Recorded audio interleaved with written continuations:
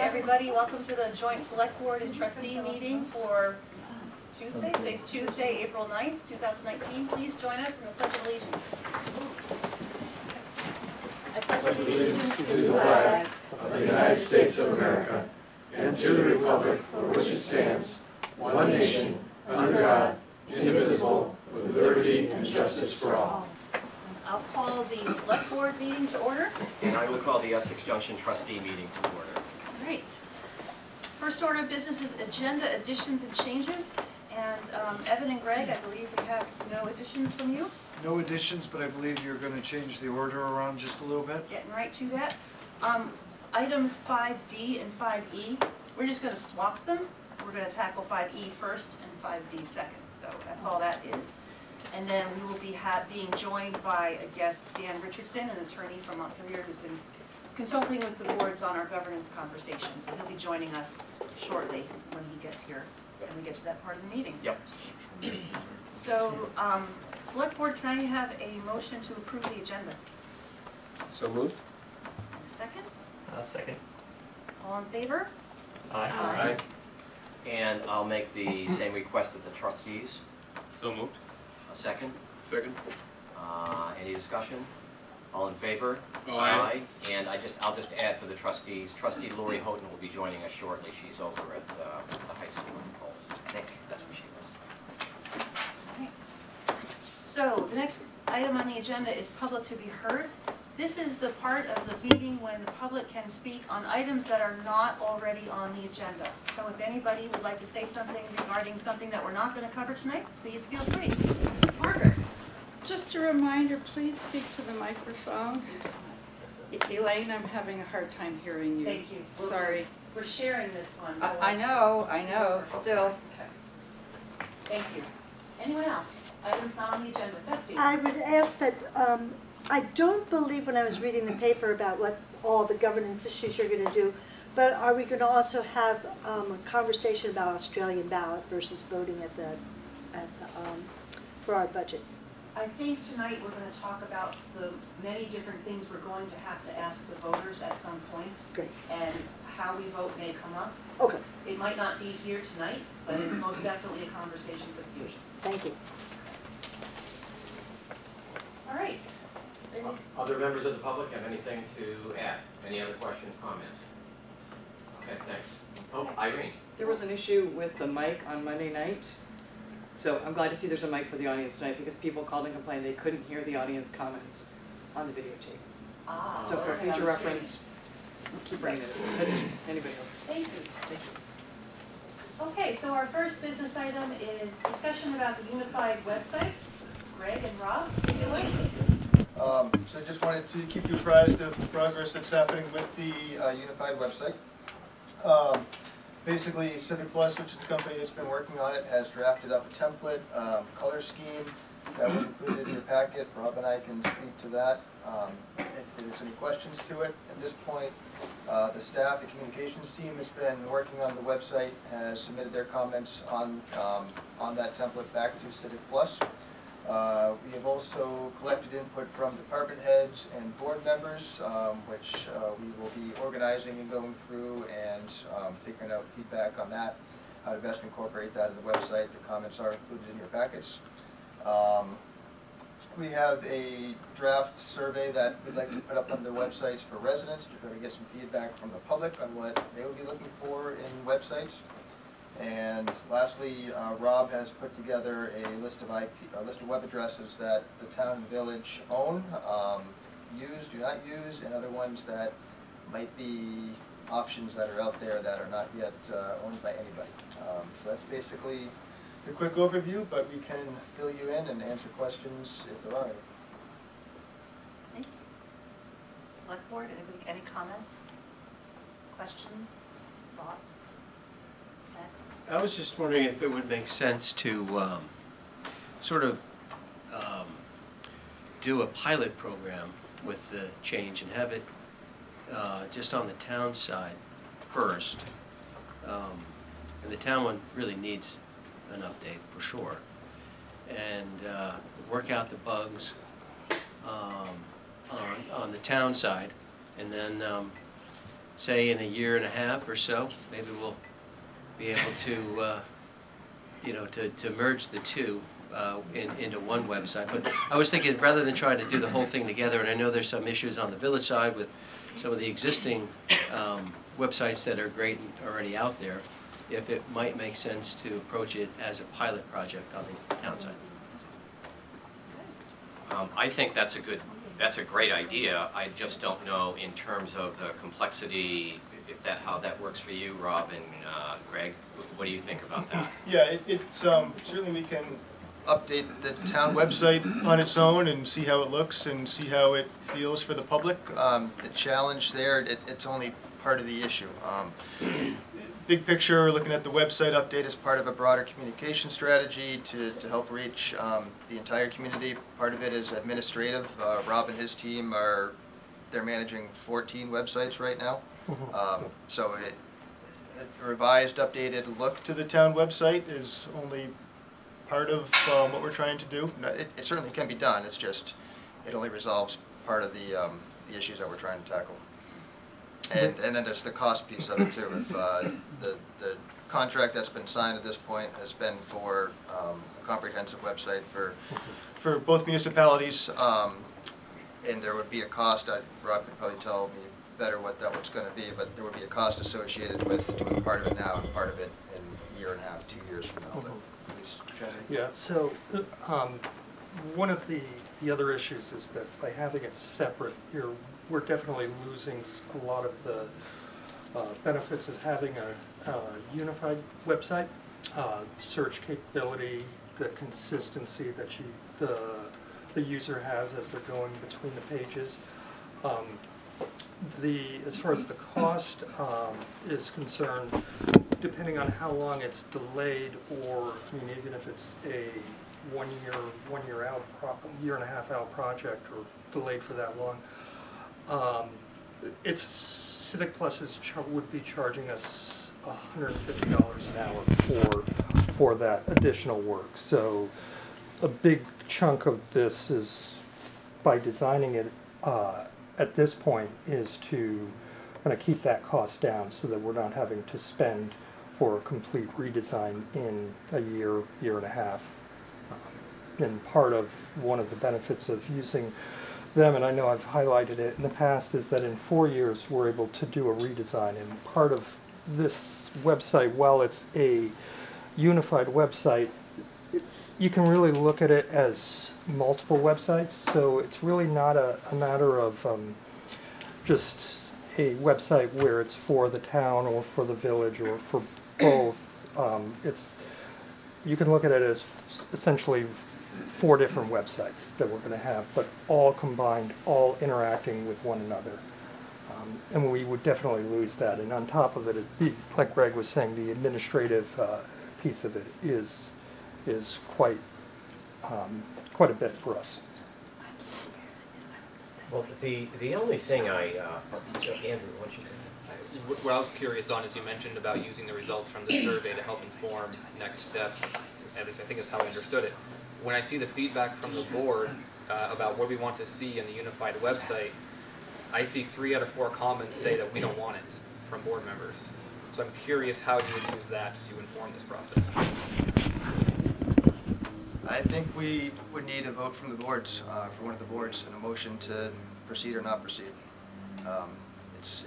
There were 4 of you who responded. Even on one board, that's a quorum, but I think that's between the 2 boards. Probably don't need a motion tonight, but probably in the near future, so Rob can figure out what he's working with Civic Plus on. I want to go back and just discuss Max's idea for a second, because it also gets around, the main item we're talking about tonight is governance change. And a year from now, 2 years from now, we could be, it's conceivable that depending on how we change our governance structure, you could wind up having to completely reconfigure your website. So, maybe Max's idea isn't that bad, not only for the reasons that Max gave, but also because it might bring you, by the time you get done doing this pilot, you might have a little bit more clarity about where we're going. So you might have a little more certainty about what ultimately, if you're gonna, this is gonna be a big expenditure, you probably wanna have something that's locked in for many years, and it's something that could potentially change significantly depending on how we decide, where we decide to go with governance. Yep, Is I that- do understand that, Yeah. and that's kind of why we designed it this way, where we separated the website. So the way the pages or sites are laid out, each municipality would get what's called a department header, and under that is that municipality's entire website. So while it could change in a year and a half with governance, the website itself would still be a separate component than a unified site. That's kind of that's part of the reason it was designed this way, so that it was never intended to completely put into place a unified or just one website. And I know that was mentioned early on, but that was certainly never the intention. Rob, if I could just clarify that, it'd be one platform, but it'd be Correct, sorry. potentially different home pages. Yeah, Is that a fair way to say it? yes.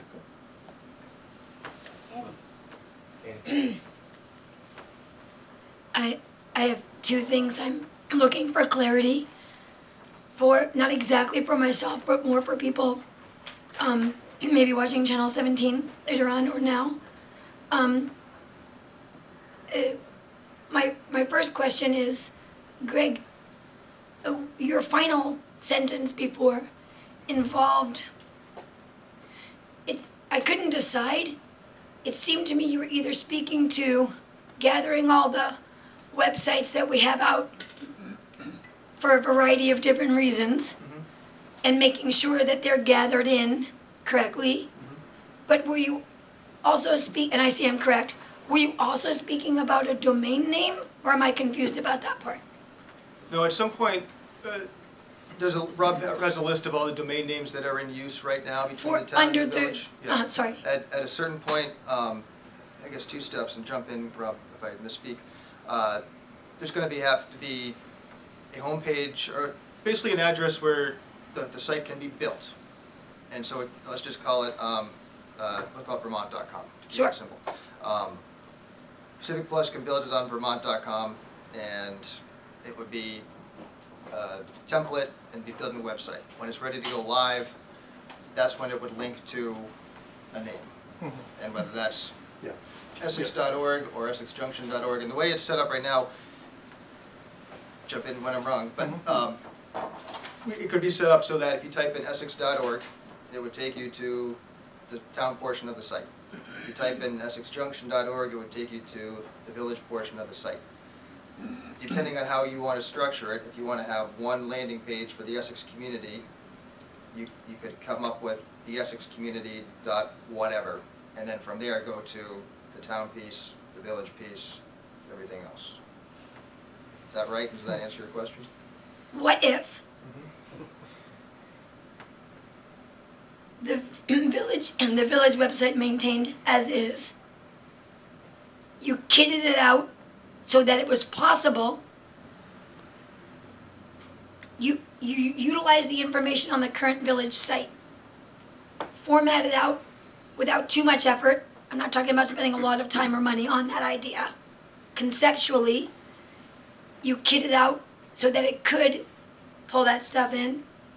Don't send it there yet. Know that you could. Keep the website you have. Everybody stays happy. That part doesn't go live.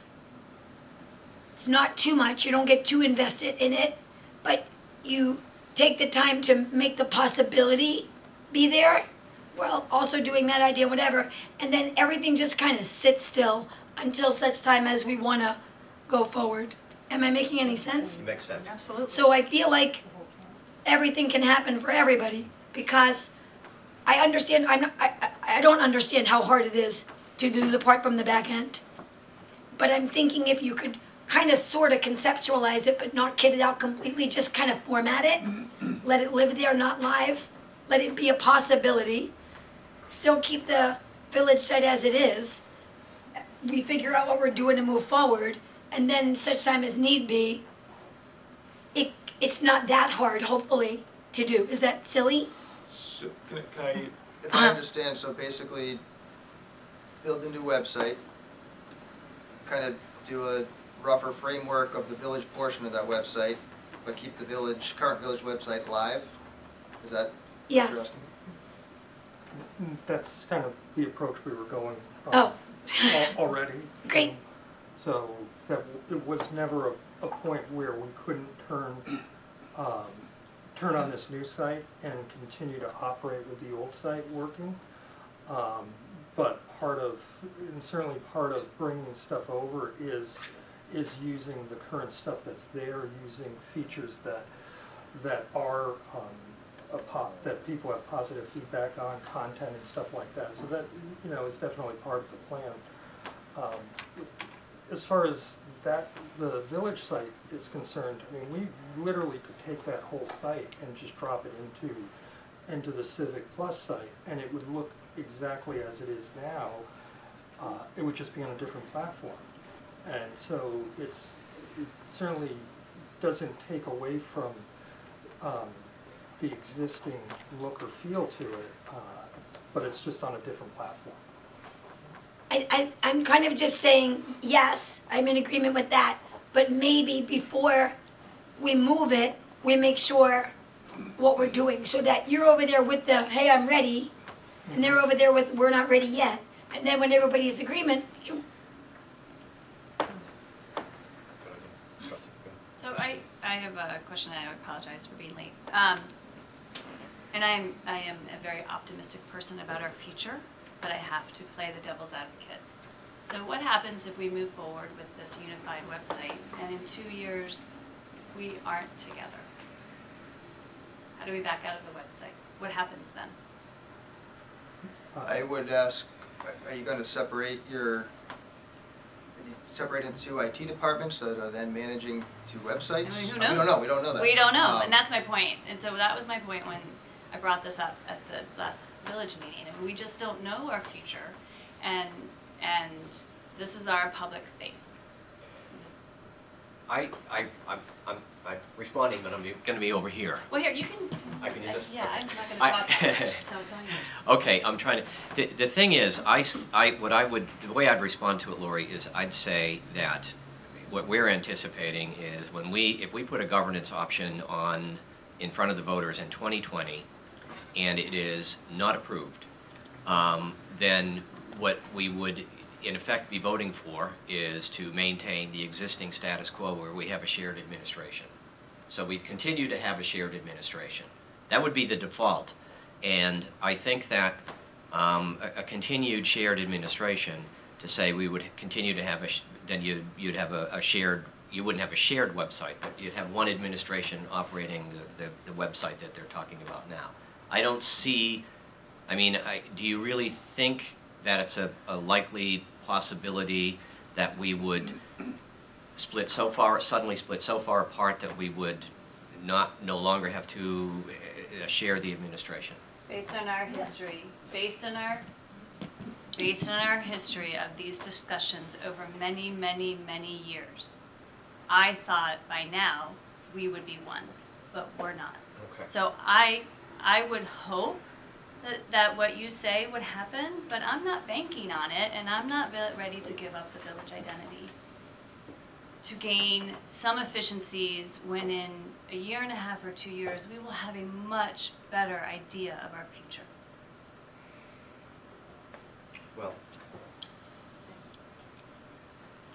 So, I'm hearing that the trustees might need to do a little bit more discussion on the matter than we have time for this evening. I think you guys need to have a more substantive discussion, and then Greg needs official direction from the trustees. I don't know if you want to do that tonight, or if you want to do it at your next meeting.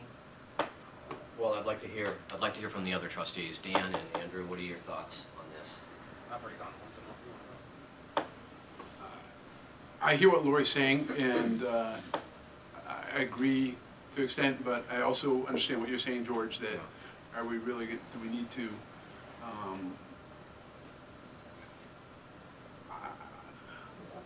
I'm hesitant to give up too much right off. There's a lot of things I question, you know, the control over the website, just knowing our practice on doing things in the village, in the way the town, that my experience, the way they do things, it's not the same. And it's obvious from polls and everything else we've seen. So that's not that everybody's going to do that, and the process for controlling this system, you're ultimately going to be the webmaster or whatever your title is, right, for this? No, I mean, we're, the IT department's ultimately in charge of it, yeah. Right. But you don't, right now, well, you do with our website as it is now. Rob's controlling our website now, so I guess it's... Right, I mean, it's... trying to think of what the difference would be. I mean, we're... It would be, I don't think that the people feeding into the website, posting things on the website would be different. I think there's two different components. In terms of who's posting information, content on the website, that's one, and tell me if I'm wrong, and then, but Rob is, they're basically providing the platform. Yeah. Yes, If I could, IT does not control content. Right. They control they administer the contract, they help the departments, but in general, the idea was there'd be communications committee, and people from the village and the people from the town the departments are responsible for their own content. IT doesn't create content for their or anybody's site. But let's just say, for instance, administration says, hey, we need the following minutes put up. More than likely, it would be Darby or Tammy or someone else. It's not going to be IT that does it. IT will do it if nobody else is available, or for the sake of meeting a state deadline. Let's say we needed the minutes up on Friday, everybody went home, we could contact IT and say, we have these minutes, because they could do it remotely, they don't have to be in the office. But they're not creating the content. So if the village wanted to do a poll, the only thing the village needs to do is contact the person who's actually responsible for the village website, which in this particular case would be Darby and or Tammy and or someone else, and say, we'd like the following poll run. That's how it would work. Dale?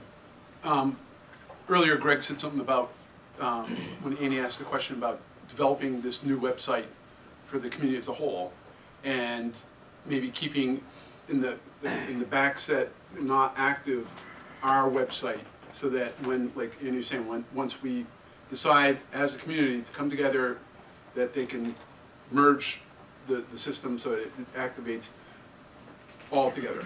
But you said something, Greg, about it's going to be on a different platform. Can you explain, when you say different platform, what do you mean? Define platform for me. And my concern is people out in the village that are used to seeing the village website have now this new system, or new, address or website. They're going to go on, they're going to see something different. It's going to be confusing. I think people are very comfortable with what they have now, and they don't want to see it change. Sure. Whether it's a website or whether it's the highway department, the way they do certain things in the village, and not to say that they're not working together as it is now, but some things are done differently in different places, and it's just... Yeah, so speaking to the website, again, Rob, jump in when I misspeak, but there's 14 different websites right now. I don't know how many different providers we have, how many different structures and management, web management languages that when the IT department has to post something, they post it differently on, I won't say 14 different ways, but a lot of different ways depending on the website.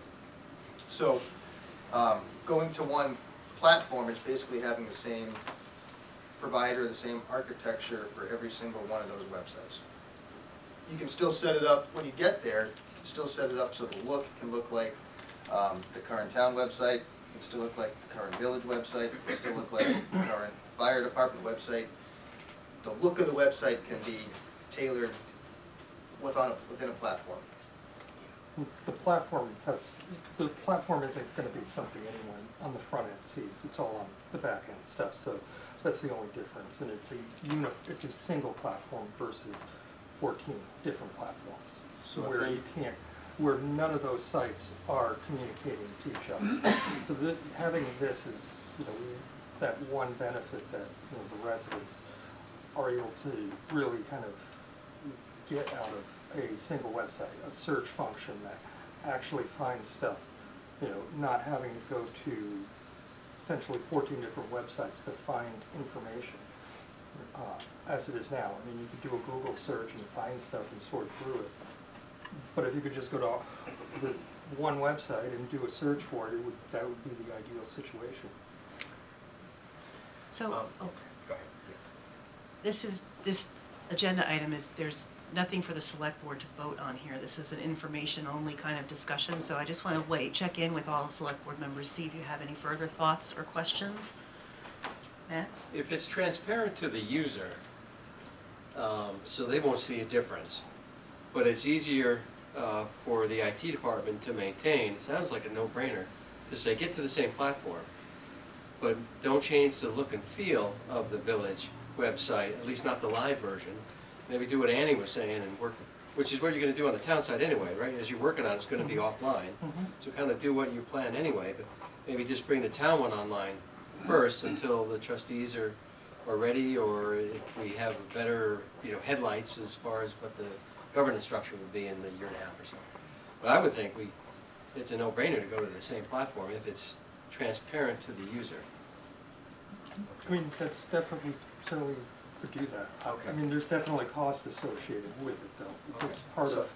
part of the plan was to eliminate some of these other sites, so, recouping that amount, that wasn't planned for.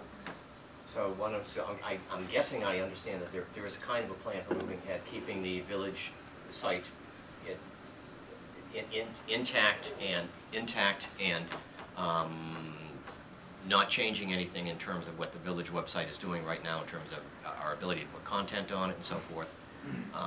But you're gonna move ahead with the plan to just develop the town, develop the town website first. That's the concept right now. We could basically build both websites on the new platform. Right. Make the town website look different, give it the upgrade that it needs. Okay. Keep the village website basically looking the same functionality that since it doesn't need the full-blown revamp that the town one does. Okay. I'm thinking we can probably come back at a certain point and say, here's the template all in one platform, here's what it's gonna look like. Okay. If the trustees are happy with it, great. If they're not, it's there. The current village site stays live, it stays active, if and until the time comes to slip it over. Let me stop you there. So if someone out in the world, not in this room, someone out in the world Googles Essex Junction, they're gonna go to essexjunction.org and see an Essex Junction website, is that correct? That's still gonna be there. They're not gonna go to an Essex community website and then have a sublink that goes to Essex Junction, correct? So, trustees, what do you think? Do you wanna just give them, I don't know if we need the voter to sort of give a nod of consent to move forward with this concept, and then we'll see what happens in a month or so. What are you thinking, Andrew? I like the sound of Essex Junction being its own website, its own organization. I frankly don't understand how the back end of things work. Okay. So, as far as I'm concerned, as long as we have our own community website, our own Essex Junction website, that's fine by me. Okay, well, what direction do we want to give to, because I think we need to kind of wrap this up when we make a decision and move on here. So what's the... My opinion, I have no problem with moving forward what we've just discussed, the whole thing of, moving forward, developing the unified website with both, but Right. keep ours active until such time that we decide that, okay, we're comfortable enough with, and maybe the people inside, the town residents within the village who are, when I go to the website for the town right now, I think it's just terrible. It's something I could see a kid in high school developing. Now, this thing. Actually, give them more credit. getting. Well, maybe, yeah. They we do should. better than that. But I'm just saying that once We're the working with people what we have. see what is put together with this, new website the town has, they may say that, boy, this is quite nice. And maybe you'll get some feedback from other than just us, the residents outside of the village, in the village, whatever. The residents within the village may compare it to the village website. I don't know how much use the village website gets from people outside the village, but who knows?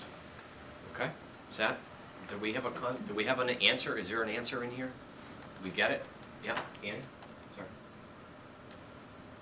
I think that it wouldn't hurt you to also be able to get to the Essex Junction website from the town one. Sure. It wouldn't hurt. That if they were looking for you, they could find you either way. Yep. Well, they can do that. They can do Interim, there can always be a link. That's- Yeah, they're- that's they right, can do that. exactly. They're right There's no- now. They Exactly. do that now. There's no problem with that right now, yeah. So do we have an answer here? Okay. You have some guidance from us, Lori? I'm with Andrew.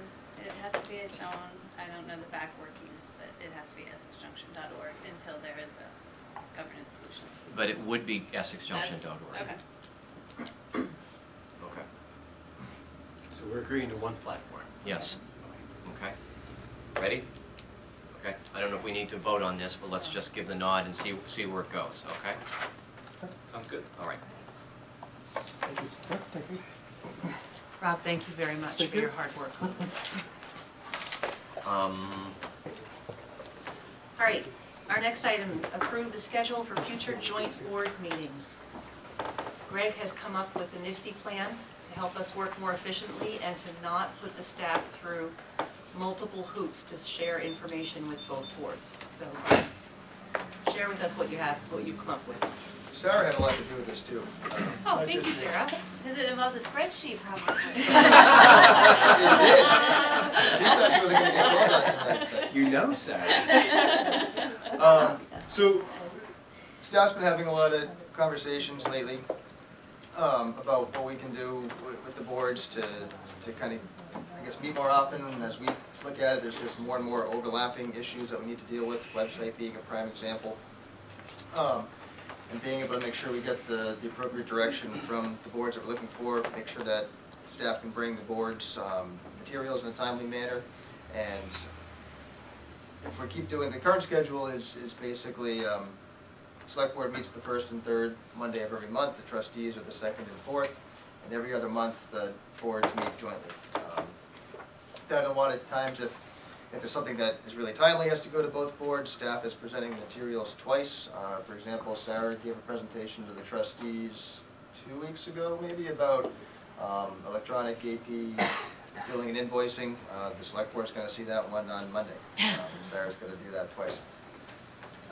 Really, it'd be great to have those types of things once. Also looking at November 2020, which we'll be talking about shortly.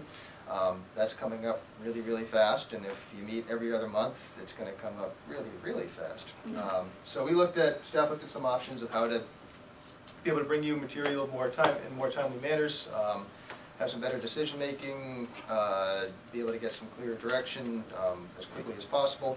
And we can keep doing the same schedule. Could also look at keeping your existing individual board meeting schedules, but meeting jointly once a month. That's more meetings for everybody. Staff's recommendation is to get rid of the every other first Wednesday of every other month meeting. Keep your current schedule for the first and third Monday, second and fourth Tuesday, but have the boards meet jointly within that schedule.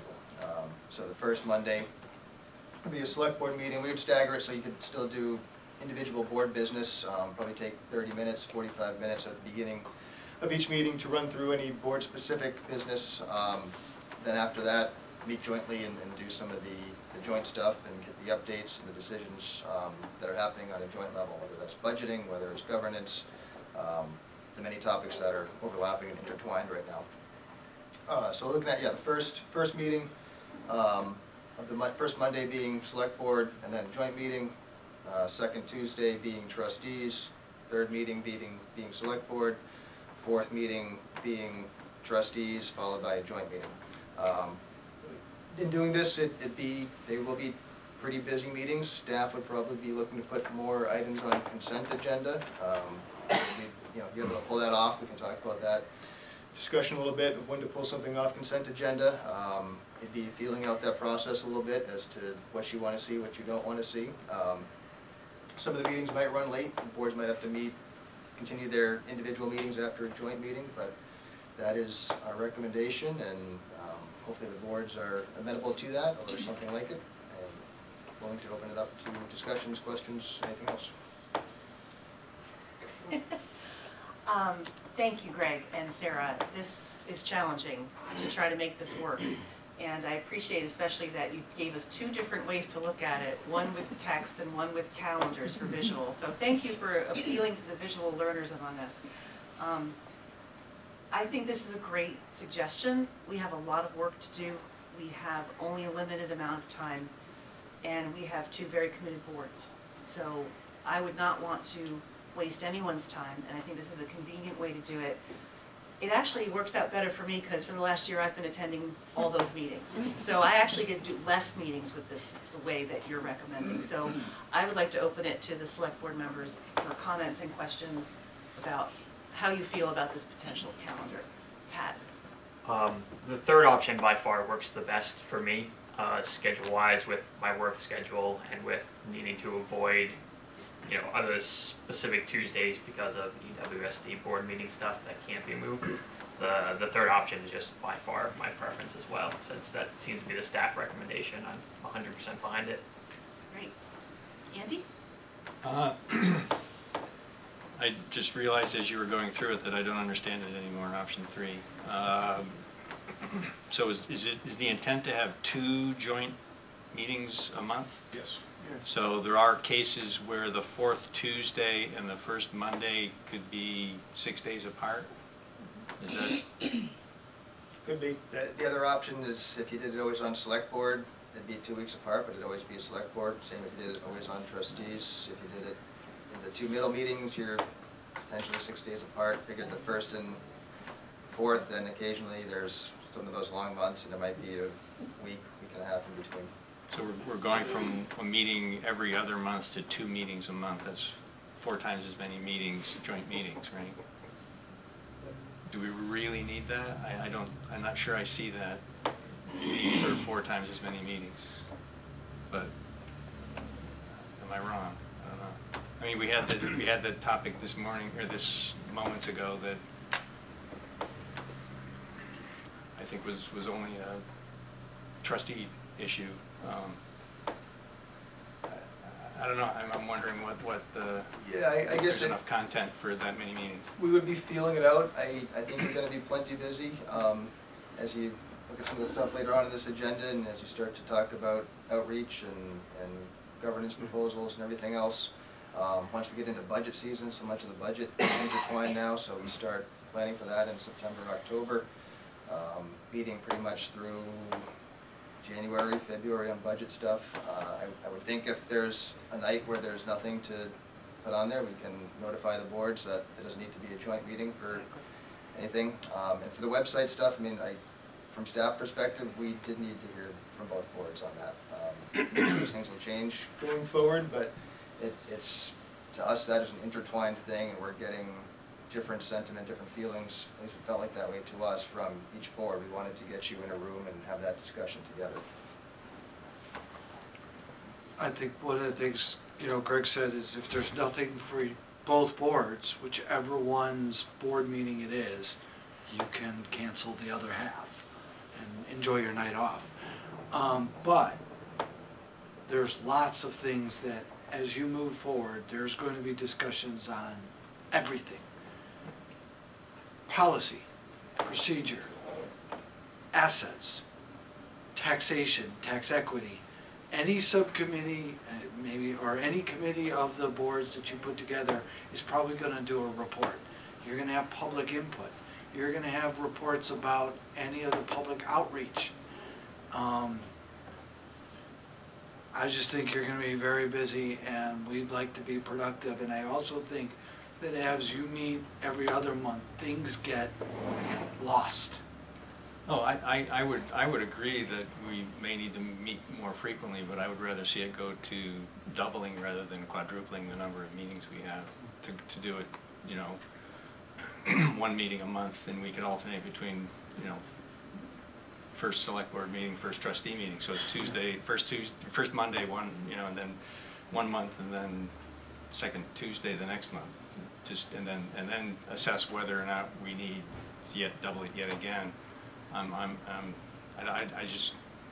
There's a couple, you know, I don't know that there's enough content, and as I said, we're quadrupling the number, and then the other thing is I don't want to shortchange our normal business either. If we have pressure to finish a regular, you know, single board business agenda in half an hour, I don't want to tell people we can't take your input because we have to start a joint meeting. And I guess maybe that's the part of the discussion we need to have is how do we do that transition? How do we manage, you know, because you know, I look at agendas all the time and I say, oh, this is going to be an easy one. We're going to be done really quick, and then it takes 3 hours, right? So, you know, the signs. Never made a dime betting on the length of meetings. Right. And so I have a concern about you know, that running into a time constraint and feeling pressured to limit comment or discussion because there's a following meeting, we've got other people waiting, and so I'd rather not have every other meeting have that pressure on it. Max? Yeah, to schedule 10 people at a meeting is difficult to do kind of spontaneously.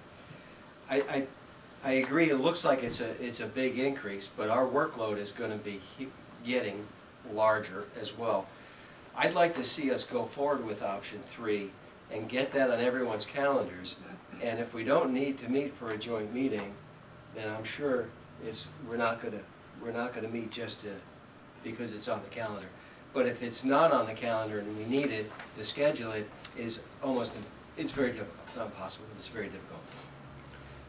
And to be able to do the select board business before a joint meeting, we're going to need to do more consent items too, and that's, you know, kind of tricky business too, because some of that does need, you know, discussion, so we need to be careful about that.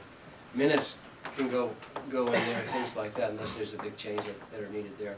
But I'd like to see us get this on the schedule and say we're not going to use a date with as much lead time as we can give everybody, but rather than say, oh, something's important, we need to get everyone together, we can't. Because I do think the workload's going to increase pretty quick here. November 2020 is not that far away. Andy, do you have any thoughts? I do have About this thoughts. topic? I have so many thoughts. I respect and hear what Andy is saying. I do think I would very much like to try option 3, but keeping in mind Andy's concerns. Because I do think that sometimes time management things can become more effective and efficient once you kind of get involved in that kind of thing. And I think both boards were so wildly respectful of people's need to speak that we would figure out those pieces so that we never ever lost that ability.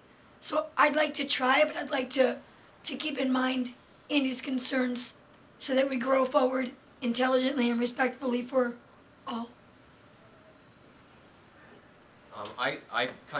I'm in agreement with Andy and Max and Annie, but I'm going to suggest a tweak. I like option 3, but how about something a little bit different? I do agree, the select board starting at 7, and they've got a half an hour to get through a pretty big agenda, and select board agendas can be pretty substantive, and half an hour puts you under a lot of pressure. The trustees meeting at 6:30 and the joint board meetings at 7:30, I'm wondering if it might be better to tweak option 3 and have Monday, first select board meeting just as usual, and then second Tuesday, trustees start meeting at 6:30, and then we have the joint meeting at 7:30 at the trustees meeting, and then the third Monday, the select board, you do the same thing, but you have maybe have the select board meeting start at 6:30 and have the joint meeting, if necessary, start at 7:30.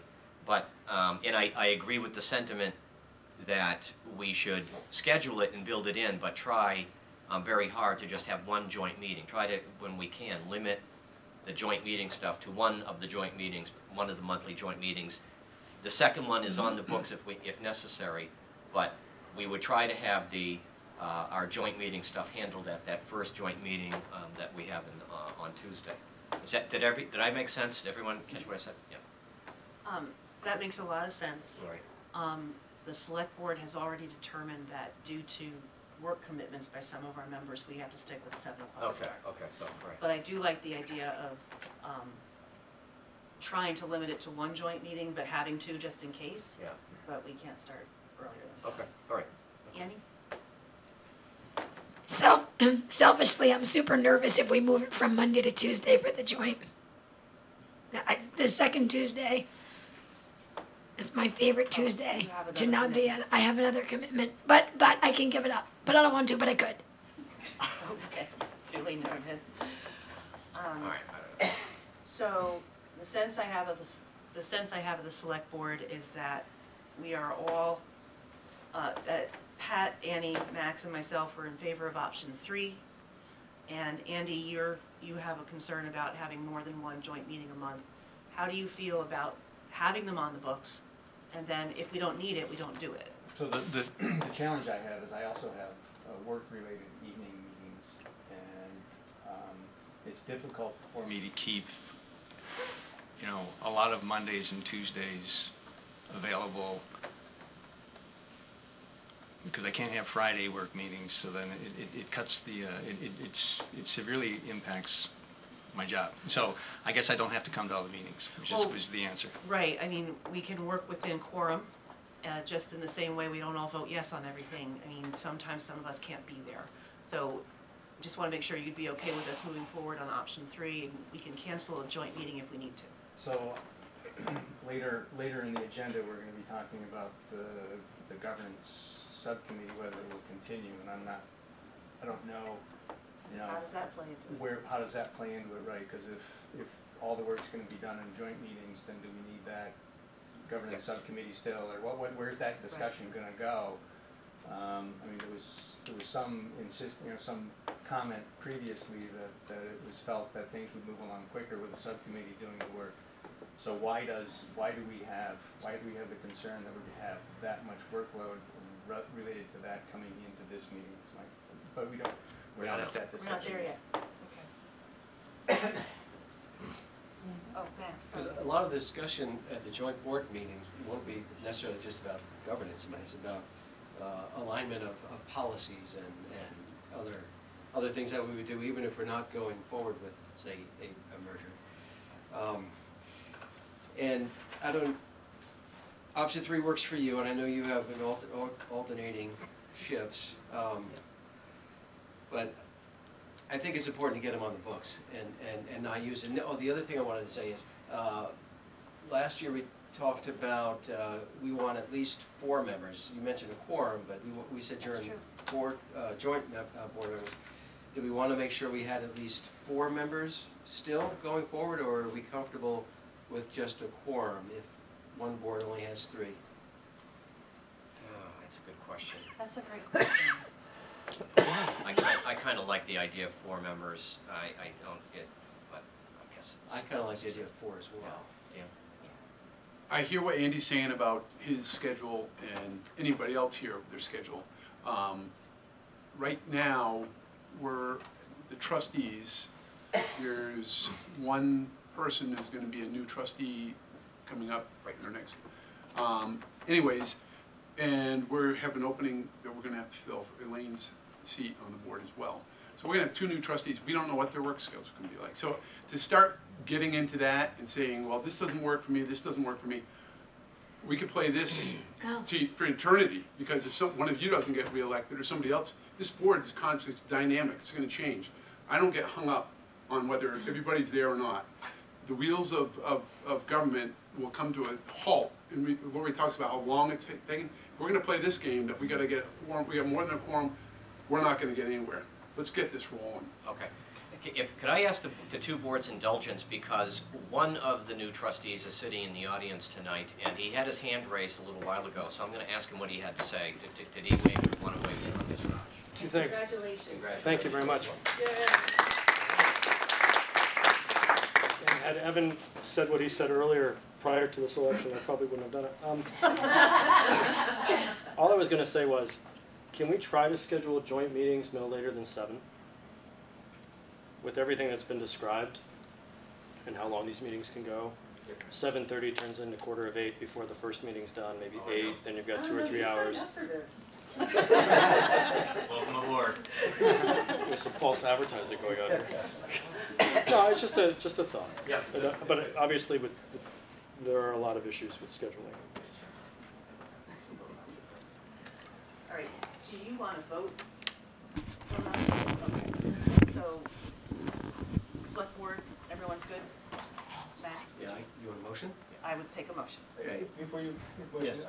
another option, I know half an hour can be tight.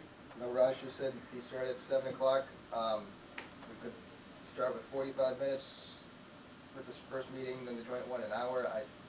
Sorry to complicate things, but just want to throw that out there. I think we just need to be aware and flexible regarding what's on our agendas. And I'm sure the staff will, if there's, if it's just a short trustee meeting before a joint meeting, that venue is going to be a little light. And we'll do the best we can. Great, next. So are we talking about starting at 7:45 then for the joint board meeting? No.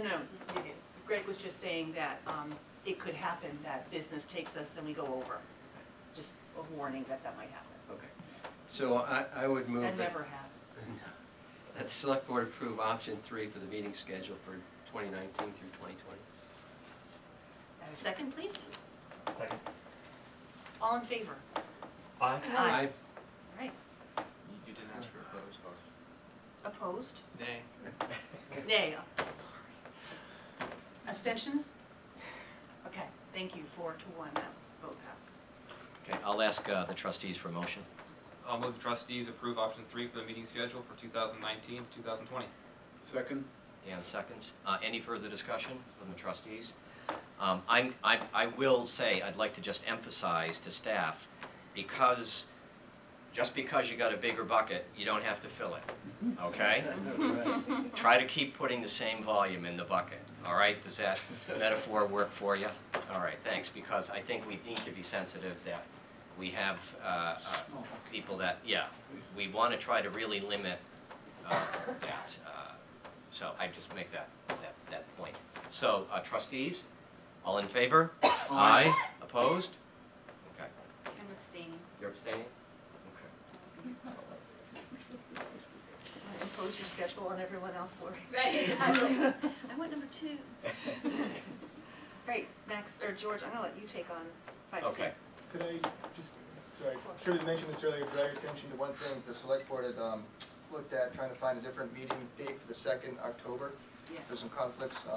I put that in there as October 28th, and the trustees being October 29th, so it's a different, your normal schedule for both of you. Evan and I won't be here, so that's why I just wanted to point that out. Okay. Thanks.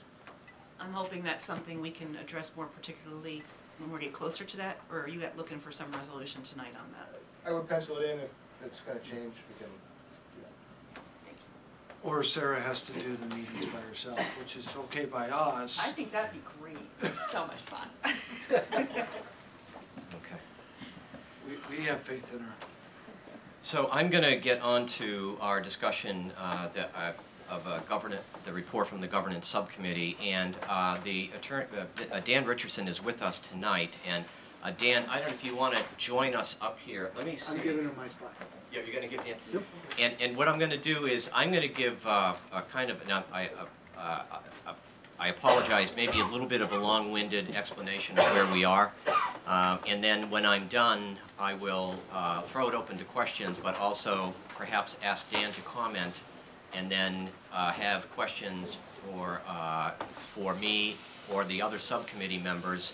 And I also want to recognize that Irene Renner, who was on the governance subcommittee, is in the audience, so you might have some questions for her as well. But I'd like to get through this. I'll try to do it as quickly as I can. And so I will start by saying, and can everyone hear me all right? Everyone good? Okay. So I think we went from, the governance subcommittee went from, I think we had 10 or 12 different models, and I would say that we are recommending one model. And I would say the model that we're recommending is a unified charter model. Basically, the idea is that we would continue the council manager form of government, but there would be a single unified board, one budget, one charter, one tax rate, and so forth. I can get into more of a discussion of that if you want, but I think the concept, if we just imagine Essex Town, if Essex Junction didn't exist, and if Essex Town was like Colchester or Williston, that's pretty much the concept, the general concept of a unified charter model. However, going from where we are now to that model presents some problems, and I think, and some issues and some challenges. And so the governance subcommittee recognized that some of these challenges may or may not be significant. It'll be up to the 10 of us to decide whether they're significant ultimately. But what do I mean by challenges? Well, there are challenges of representation. Currently, we have two different municipal corporations, and people in the village may identify with one corporation, they identify with Essex Junction, people outside the village may identify with others, the town. And so there's an issue of representation, issues of identity, and so forth. But I think the biggest issue that we struggled with and have to potentially consider is tax equity. Right now, and I'm going to I'll get back to the main point, but let me digress for a moment.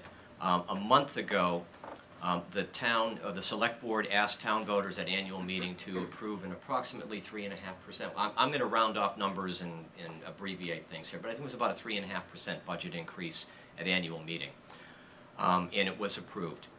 Last week, the village asked village voters to approve a 4.1% budget increase. Those are pretty typical numbers. I think if you went back over the last 10 or 20 years and looked at the average budget increase that the town or the village asks voters to approve each year, it's generally around the rate of inflation, maybe give or take a little bit higher. I know that a few years ago, when we moved the Essex Junction Public Works budget into the town budget, it brought it up to a 7.1%. I think it was around a 7.1% increase that year, the town general fund. And we were kind of sweating that out, whether that was going to be acceptable to voters, but Max did a great job at annual meeting explaining. We had a good dialogue with people. People got to ask questions, and so it was approved by a pretty significant majority. So right now, if we moved the village budget, the Essex Junction budget, into the town general fund budget, we would be asking voters to approve something like a 27 or 28% increase in the town general fund, okay? Typically, rate of inflation 3 or 4%, an unusual circumstance 7, maybe 8%. I've gone to most of the annual meetings for the last 2 decades. I've never seen it get to 10%. We'd be asking for about a 27 or 28% increase, okay? A few years ago, when we bonded for the police department, we took out, I think it was an $8 million bond. I can't remember how much it was. Why didn't the town just add $8 million to the general fund budget that year? Well, there's lots of reasons that communities bond, but the big reason is that one of the main reasons is it would raise everyone's taxes, by $500 or $600.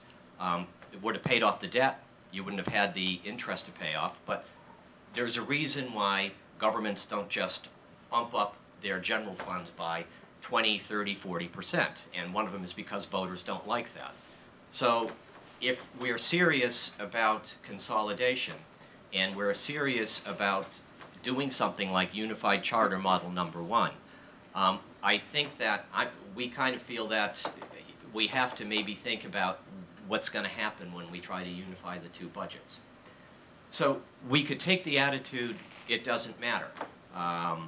Our job as the 2 boards, as the governance committee and the trustees and select board, our job is just to figure out what's the ideal form of government we put it out there on a ballot, and let the chips fall where they may, bite the bullet, rip the Band-Aid off, whatever the metaphor you want to use, see what happens.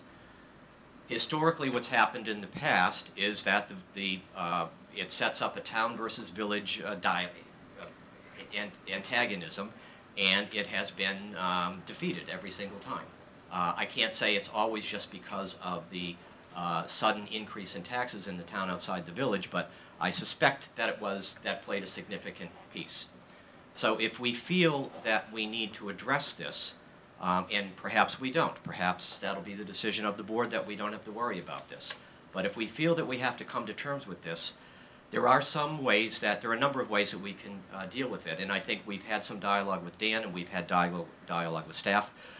One of the ways that we could deal with it is to have a vote that says 4 years from now, 5 years from now, we're going to have a unified charter. We're going to agree to a new unified charter, a unified board, a new electoral process. But between now and then, every year, we're going to maintain the status quo. The trustees will still develop the budgets for village services.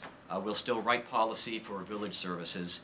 But just as we did with the Public Works Department, we will move the budgets for those individual village departments into the town general fund. So we will gradually ratchet up over the course of 4 or 5 years the town general fund while reducing the village's general fund. And then at the end of 4 years, when all of the costs have been equalized and there's basically just one unified tax rate, then we would move over to the unified charter model. So that's one possibility. Another possibility is to, and by the way, let me digress a little bit. In that unified charter model, we could also include a provision that says when we go to the new charter, we stop the incorporated village of Essex Junction becomes the unincorporated village of Essex Junction. It remains the village of Essex Junction. The signs still say Essex Junction. Public Works trucks still have Essex Junction. And there's still a village of Essex Junction. And that gets us away from the whole struggle over what are we going to call the new thing. We continue calling everything what we're calling now, the town of Essex, and there's the village of Essex Junction. So that's one concept. Another concept would be to declare that the village of Essex Junction is, we go to a unified charter model, but the village is now a special taxing district in the sense that it has a higher tax rate than the remainder of the town outside the village. And it just pays more taxes, but that tax rate gets decreased every year while the town budget gets increased every year. So over a period of 4 or 5 years, you kind of phase in the tax increase the way that IBM did with the village and the town, where they just reduced the machinery and equipment tax over a number of years. So that would be one use of a special district. That's not really a governance model, that's a kind of a finance scheme. But those two schemes that I just mentioned, they both entail a significant tax increase for homeowners, property owners outside the village. It phases it in, it buffers it, it maybe eases the pain, and maybe that's the way to go. But if we think that we really need to permanently address the problem, that we really need to maintain some kind of a difference, then we could have a unified charter model, but we have a special, say, recreation and library district in the village, a special library and recreation district in the town, and everybody pays a unified tax rate for essential services. There's still a unified board, just as we laid out with the unified charter model. But there would also be 2 special districts, one in the village, perhaps one in the town, and there would be separate budgets for just those specific services, recreation and library. That if you did that, then that would ease some of the tax shock of equalizing taxes, and it would also give people and voters in the village and voters in the town perhaps a little bit of a sense of control, maybe a little more sense of identity over their specific services. And there are variations on how you could, so that would require 2 special districts, and there are variations on how you could do that. So then the question is, who sets the budget and for those special districts, the library and recreation? You might need to have, one way to do it would be to have perhaps an elected and appointed board or an elected board in each of the special districts that sets the budget just for those special services. Sort of the way we have the Brownell Library Board works right now. We have elected people who run for the Brownell Board. They recommend a budget to the village trustees. They don't have taxing authority. We can reject their budget. We don't have to accept their budget, but we historically have accepted their budget, and we just incorporate it into the village budget. And so the concept would be kind of the same. And so that's the reason we're bringing this up. And we're not advocating for any one of these things. We're just sort of mentioning what we've been talking about. So the reason, therefore, we said special district model, I put this here as kind of a catch-all, a placeholder for a bunch of different possible concepts, potentially using special district, potentially requiring a slightly different or an additional layer of government than the unified charter model. So that's why that model is here.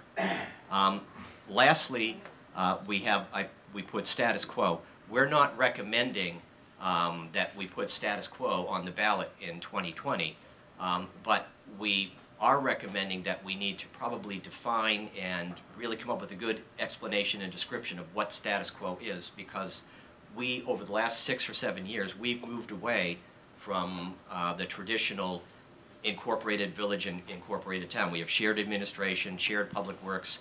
We may be sharing some other things. So we probably want to define that, and as we do public outreach, give people a very clear understanding of where we are, because if voters reject our charter change proposal in 2020, in effect what they're voting for is the status quo. So they should understand what it is they're voting for. Additionally, as we do outreach, we probably want to give people in the village and the town sort of a baseline, a model to compare what we're asking for to the way we are right now. Sorry for being long-winded. I'm going to get to the electoral process. Very briefly, what we thought was that we probably want to have 2 electoral districts. I think we called them voting districts, but voting districts is a little misleading. In a sense, we have voting districts now, whereas people in the village vote in town elections at the high school, and people in the town outside the village vote at the middle school. But we're all voting for the same ballot. What we're really saying is that we would have 2 separate representation districts, so that there would be, so that the representatives to the new unified board, you would have 2 or 3 or maybe 4 coming from the former village, and the same number coming from the former town, and people in those 2 separate districts would only vote for those representatives. So that's one concept. The other concept, of course, is the way we do it now for the select board, where you have just at-large voting. Anyone from within the borders of the town can run for the select board. So those are the 2 models that we came up with. We kind of thought that the first one maybe answers a lot of questions. It addresses a lot of concerns. Perhaps people in the town outside the village would be okay with a pretty significant tax increase if they had the assurance that they were going to maintain, always be guaranteed a certain number of representatives on the new board. We don't know. That's a matter for discussion. One of the drawbacks, however, of having 2 representative districts, obviously with equal numbers, is that you wind up with an equal number of people on your elected board, and that can be a problem when you need to have someone break a tie. One way around that would be to have perhaps 2 and 2, and then 1 person running at large in the whole community. That's one way of doing it. However, that person has to get elected from the entire community, while all the other board members only have to run a political campaign within the 2 districts. So it's a bit of a disadvantage, and you're asking someone to do a lot more work, and unless they have some additional authority or power, it's problematic. But again, something for discussion. The next piece, we just ranked these, and we looked at we had some previously, and I think all 10 of us, well, I'm sorry, the new members didn't help, but the boards came up with some ideas from previous joint meeting discussions about what do we want, what do we look for, what are the values that we apply to ranking and considering new governance models. And the governance subcommittee fine-tuned these, and then we ranked the different concepts, special district versus unified charter versus status quo, and electoral process, and the rankings speak for themselves. We just thought that that would be helpful looking at this. So in terms of next steps, what we're recommending is this. What I presented you with are we have a lot of questions. We're saying that if we want to put something on a ballot in November 2020, then we have to have a pretty clear idea of where we want to go by the end of this calendar year. Because we think we want to take advantage of the annual meeting cycle next March and next April. So in order to do that, in order to get things ready for our next annual meeting cycle, we really want to have a clear direction by the end of this calendar year. So that's our recommendation from the subcommittee. And so how do we do that? How do we answer all the questions that we're going to have and get feedback that can give us a pretty good sense of how we want to fine-tune the governance model? How, for example, do we decide whether the tax equity issue is going to be a deal breaker for people outside the village? How do we decide whether maintaining village identity is a deal breaker for people in the village? How do we get some feedback on those kinds of questions? So what we're recommending is we want to do an outreach campaign. We're recommending we start that as soon as possible. We're recommending that we hire a consultant, someone who can run and work with us and coordinate an outreach campaign. It has been recommended that we do community forums. That's great. Community forums are great, but keep in mind in November 2020, there are literally, it's a presidential election. We specifically chose that date because we anticipate that there will be thousands, hopefully thousands of people coming to the polls in Essex and Essex Junction. And so we need to be able to reach thousands of people. We need an outreach effort that goes beyond previous outreach efforts. When we've looked at community forums, and they're terrific, but like the community forum we had last March, I think we had 26 people. I think when we did community forums for the recreation governance group, they went to middle schools, and I think they typically had audiences of 25 or 30 or 40 people. When we look at Heart and Soul, we had, I think, 400, 500 people. How do we reach thousands of people? How do you really go out there and get to the people who don't look at Front Porch Forum, don't go to community forums, don't look at the town and village website, maybe occasionally read the Essex Reporter, but they really aren't engaged with local government, but they're going to be coming to the polls in 2020 voting for the president, and they're going to be handed a ballot saying, do you favor this charter proposal? They're going to ask, what is it about? Why should I vote for this? And so we need to be able to reach them ahead of time and very clearly get some sense of what's on their mind and how they're going to vote, so that we can kind of maybe custom and inform the proposal that we put in front of them. So what we're recommending is that as soon as possible we hire an outreach strategist, and between June and September approximately, maybe a little bit longer, we conduct the outreach campaign, and then in October, November, the joint boards will take that information, and we will hopefully have a little bit more clarity about exactly where we want to go in terms of the charter proposal we want to put in front of the voters. It will still require some fine-tuning, perhaps. We'll still want to do some more community outreach, but hopefully, why not take advantage and take the time to reach out and talk to people, particularly, and I'm going to be very blunt here, folks in the village are a little bit more politically active, we found. I think if you look back over the history of community forums and so forth, folks in the village tend to get a little bit more involved. It is dark. I think it's perfectly related to geography. Folks out in the town, harder to reach and tend to be less engaged. We need to engage them. We need to get them involved. We need to understand what they're thinking. So hopefully we will have significant input from all corners of the community, and then we can really fine tune the governance option that we want to put in front of the voters next year. And so with that, I'll wrap it up. I know you're going to have a lot of questions for me, but I would like to, if I could just take a moment, I'm going to switch over to Dan and ask Dan if he has any comments and commentary on what I've just said, because he may have some additional thoughts. And then I would also, if it's okay with Elaine, invite everybody to also ask Dan. We have some new members here who may have some additional questions for Dan.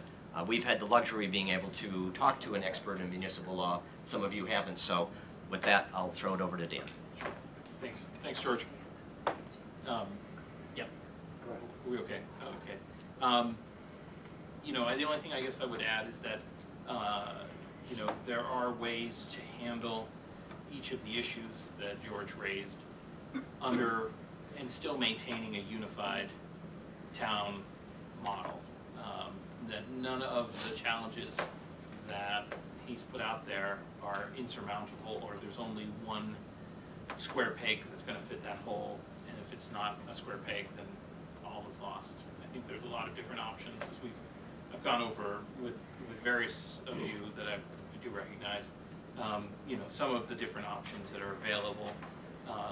One town that I was actually looking at earlier today is the town of Bradford, that in 2004 merged the village and the town. And they did a lot of very good creative things because of the same type of issues that are driving the things here. The only thing I guess I would add on top of it is that, you know, one thing that when you're saying to a town person outside of the village that you're going to be paying more taxes, the question I always get it are, well, what are the benefits? And I think that has to just be made clear, is that, you know, there are benefits that would attach, and if they don't, so say you have something fixed like sewer and water that just can't go to the far reaches because of the limitations of physics or resources, you know, that can be set aside in a special district. And George alluded to that, and we've talked about this before, but you know, the special districts is really the way that a lot of municipalities are dealing with these type of issues as they arise, where there are differences between various areas, and how do you isolate those benefits and costs that are only, so that only those who receive it bear the cost of it. And so there's a number of those things that are available, and I welcome any questions you have.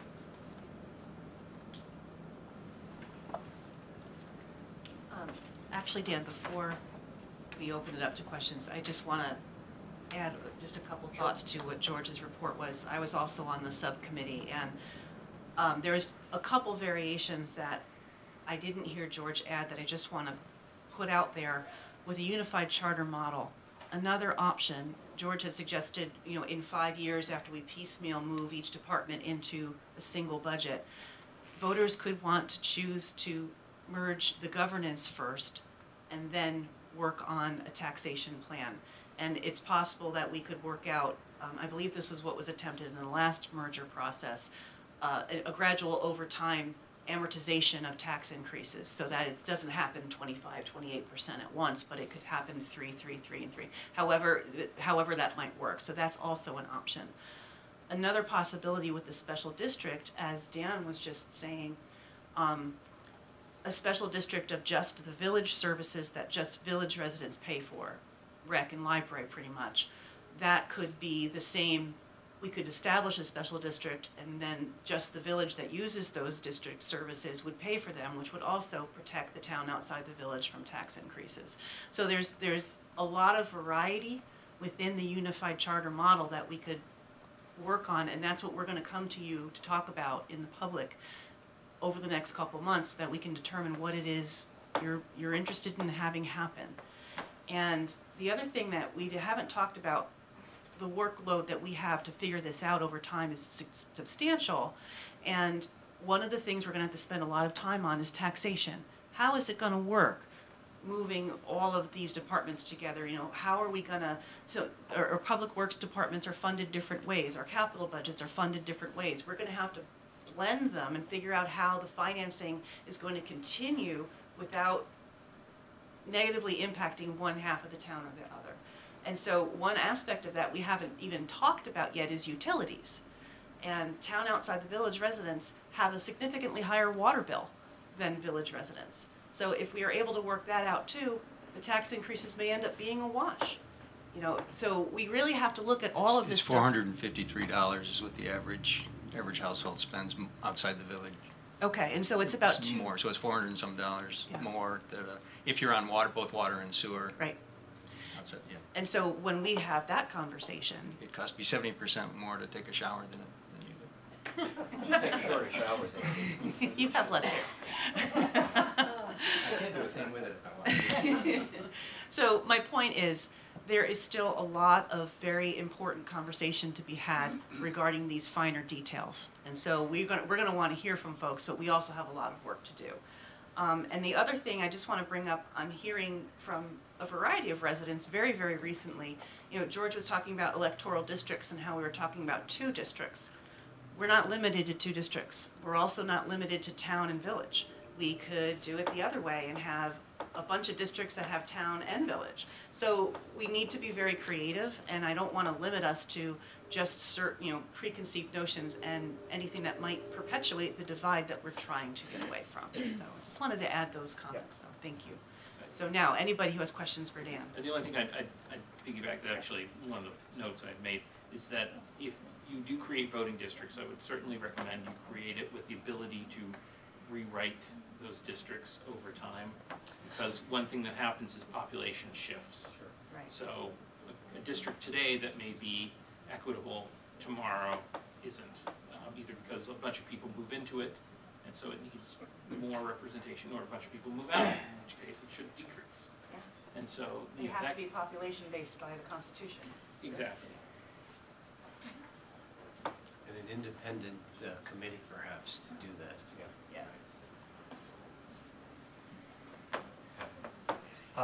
So 2 questions and I guess 1 comment is that if you take away people's busing, I guarantee you get hundreds of people coming to a meeting. Oh, maybe I we should mean, add that in. You know, right, I mean, it's a thought for us, you know. I've been being on the recipient end of 250 or so people, you know, maybe not the best of moods, but still.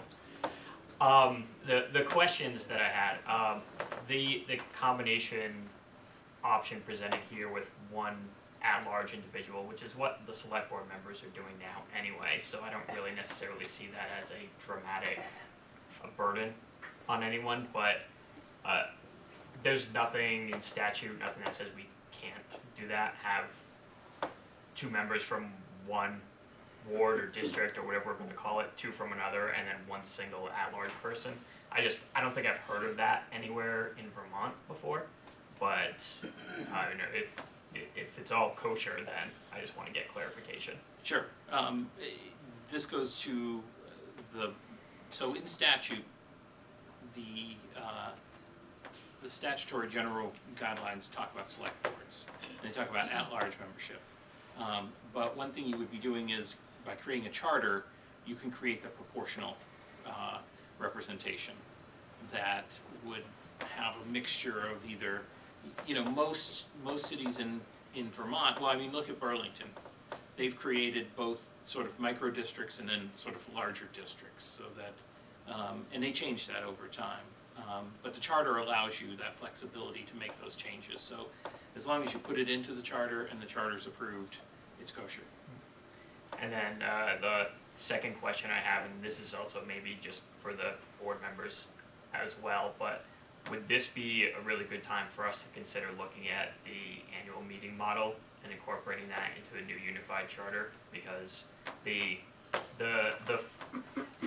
feeling that I'm getting in from individuals, you know, residents of the community I talk to, is the difficulty that we have in having such a small voting population actually able to make it to the annual meeting, which I think is just becoming more and more, you know, potentially burdensome. You know, we have real difficulties with parents who can't necessarily leave their kids alone, making it to the one opportunity they have to have a say, well, two opportunities, they say, to have, a say in the budget itself. So I would like to include in any discussions that we have, certainly looking at how we could potentially streamline the annual meeting or maybe make it informational rather than a voting model. I mean, I'm not sure how that would work yet, but I want to make sure that's included within these discussions. That's an excellent question, and I'd like to answer that in more detail. So you might recall the Essex Governance Group, which was a group of folks from 4 years ago, I think, at this point. And they got together and talked about how we should do voting in the future. And then they had a report, and the boards accepted it, and now we're here. So now we can bring that report out and dust it off. One of the criteria that we used on the subcommittee to determine which governance models would be best was, does it make voting easier? And in that context, village residents have to vote 5 times, town residents vote 3 times. So, does it lower the number of times that you have to vote? And that's one of the ranking requirements that we had. And then in terms of making accessibility better for parents, people who work second shift, all that kind of thing is also important. I'm sure that how we elect these people is going to also have to be a question we ask everybody, because there's a lot of people who would like to change everything over to just Australian ballot. And there's a lot to be said for that, because we are a town of over 21,000 people, and as research has shown, town meeting is not the most viable option for us. However, it'd be a darn shame to let it go. Right. So the Essex Governance Group came up with a hybrid model, which I'm not going to spend time on right now, but it will come up in conversation. And we can also consider the possibility of representative town meeting, which is what Brattleboro does, which I think is a model that's pretty neat, and I would love to explore it in more detail. So we're going to have that conversation, and one of the goals of this whole process is make it easier for everyone to vote. Great. Thank you. Sure you want me to talk?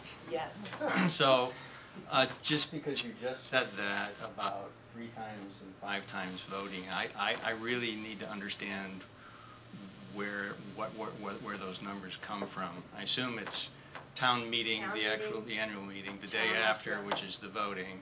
Then there's the Village meeting. the village meeting, Village annual. which was today, right? Right. I voted today. And school. School, it's the same vote, And right? then November. Yeah, so I vote. School annual meeting is different from. Yeah, but you don't vote there. No, but, right, so it's village, I mean, there are some articles. Really? it's town annual meeting, town elections, But I'm village also annual. invited to that one too, right? Because it's the same school district now. So I only vote one less time.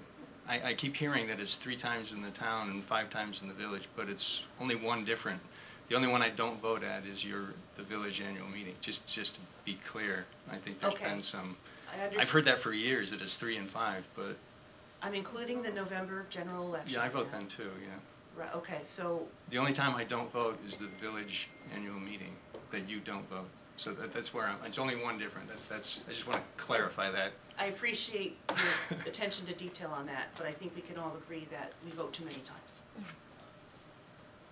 I mean, just I for vote as many convenience. times as I can, and I'm proud of it, so. That's a Okay. different way of looking at it. Yes. But we want to make it more convenient and less frequent.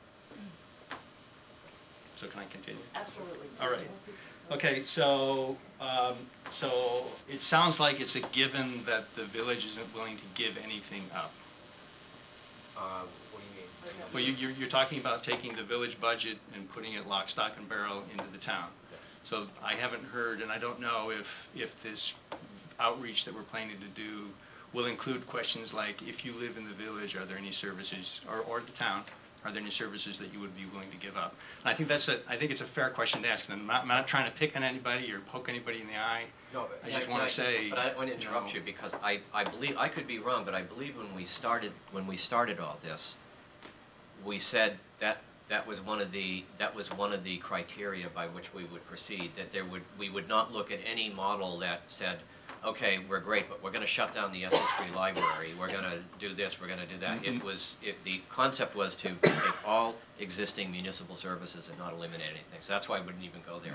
That I don't think is true. We had this discussion over in Lincoln Hall, and when we had the discussion about definitions, and one of the definitions that I brought up that I made sure we talked about was, we talked about quality of services, which I said, this is a different thing than actual services. And I wanted to make it clear, and everybody nodded their heads and said, yes, you're right, this means we're gonna maintain the quality of services. It doesn't mean we're gonna do everything that we do in both organizations in perpetuity just because we've always done them. And so I think it's a very valid question to go to these outreach things and say, you know, this is what the impact is. You know, these are the things that are things that could get in our way, are the costs, and the fact that costs are shifting. Is there any way that you can imagine that any spending could be reduced on either side? And I think it's a valid and fair question to ask. So And can I I understand there could be a lot of resentment around that, but. Can I get clarification, Andy? Yep. So when you started this conversation, you said, would there be any services the village would be willing to give up? Then I just heard you say on either side. So Yeah, the it's question true. would be Now, posed my to my both. apologies, I probably phrased that initial question, initial So statement. the question would be to both communities. Yes, I would, yeah. Anything else? Yes, oh yeah. Please. The question of having a special tax district, which I think is different than a voting district, because voting districts have to be proportional. You have to have, and then they just happen to be at this point fairly, they have to be within 10% or something like that of each other, but they could shift. And so the question is your voting district, your representative district, if you're going to have a representative district, doesn't necessarily overlap with your tax district. The challenge there, though, I think, is that if you have a tax district and it has a different tax rate than another part of the town, you're likely going to want those people that are in that tax district to be the only ones to vote on that portion of the budget. And so you may end up with multiple weird tax or voting districts, one for representation and one for taxing. I don't know how you're going to work that. Right. I think that's a question we need to work through. And thus my point of saying that it was sort of a catch-all. I couldn't really define it because there are so many potential ways of playing it in using a special district model that I couldn't really say, well, here's specifically and exactly what's going to happen. That's exactly for that reason. I'll give it back. I'm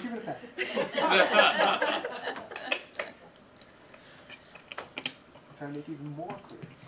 It's got so much more to say. All right. Andy, is it possible for you to break with your questions and allow someone else to ask and we can come back? Would that be all right? Who would like to ask questions next? Do you have questions, Annie? So, I didn't bring these as props, but I used to live on Sand Hill Road in the town, outside the village, and now I live in the village of Essex Junction. Both times I'm a resident of the town, except sometimes I'm only a resident of the village, and it gets complicated, right, in ways I don't think it should get. So my feeling is, if we're going to become, sorry about my voice, if we're going to become one thing, I think it's really important that we become something that removes the town outside the village and the village feeling, so that whether I lived on Sand Hill Road or closer to Five Corners, I feel as though we're all in the same place. And so there's great value to designing this to be that when we vote, there's somehow a brand new way that we're all looking at what this is. Can we, Dan? Yes. I'm like desperately here. I'm like, I know his name.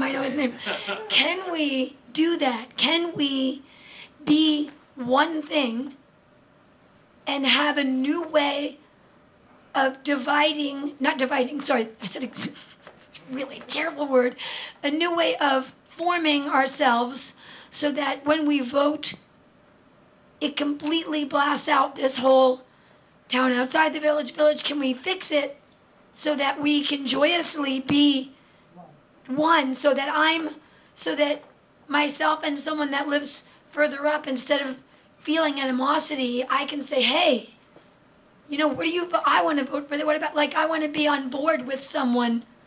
How do we do that? Can you fix that all right now? Right now.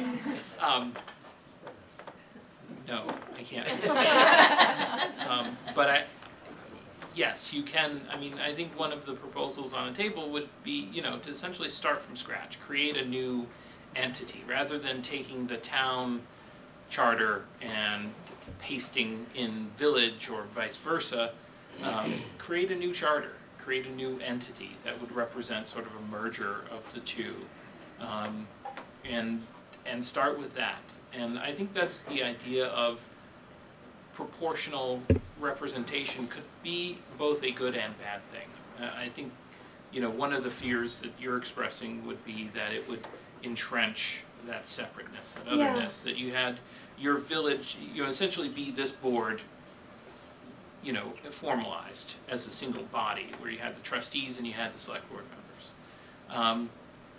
So in some ways, you know, what you could do is to make sure that you, you know, you created voting districts that broke at that merger, you know, that created these new, that, you know, for certain reasons might be more aligned. You know, there might be sections of what was traditionally the village that's more aligned with other sections of the town outside the village, and, you know, you would create that new district to do that.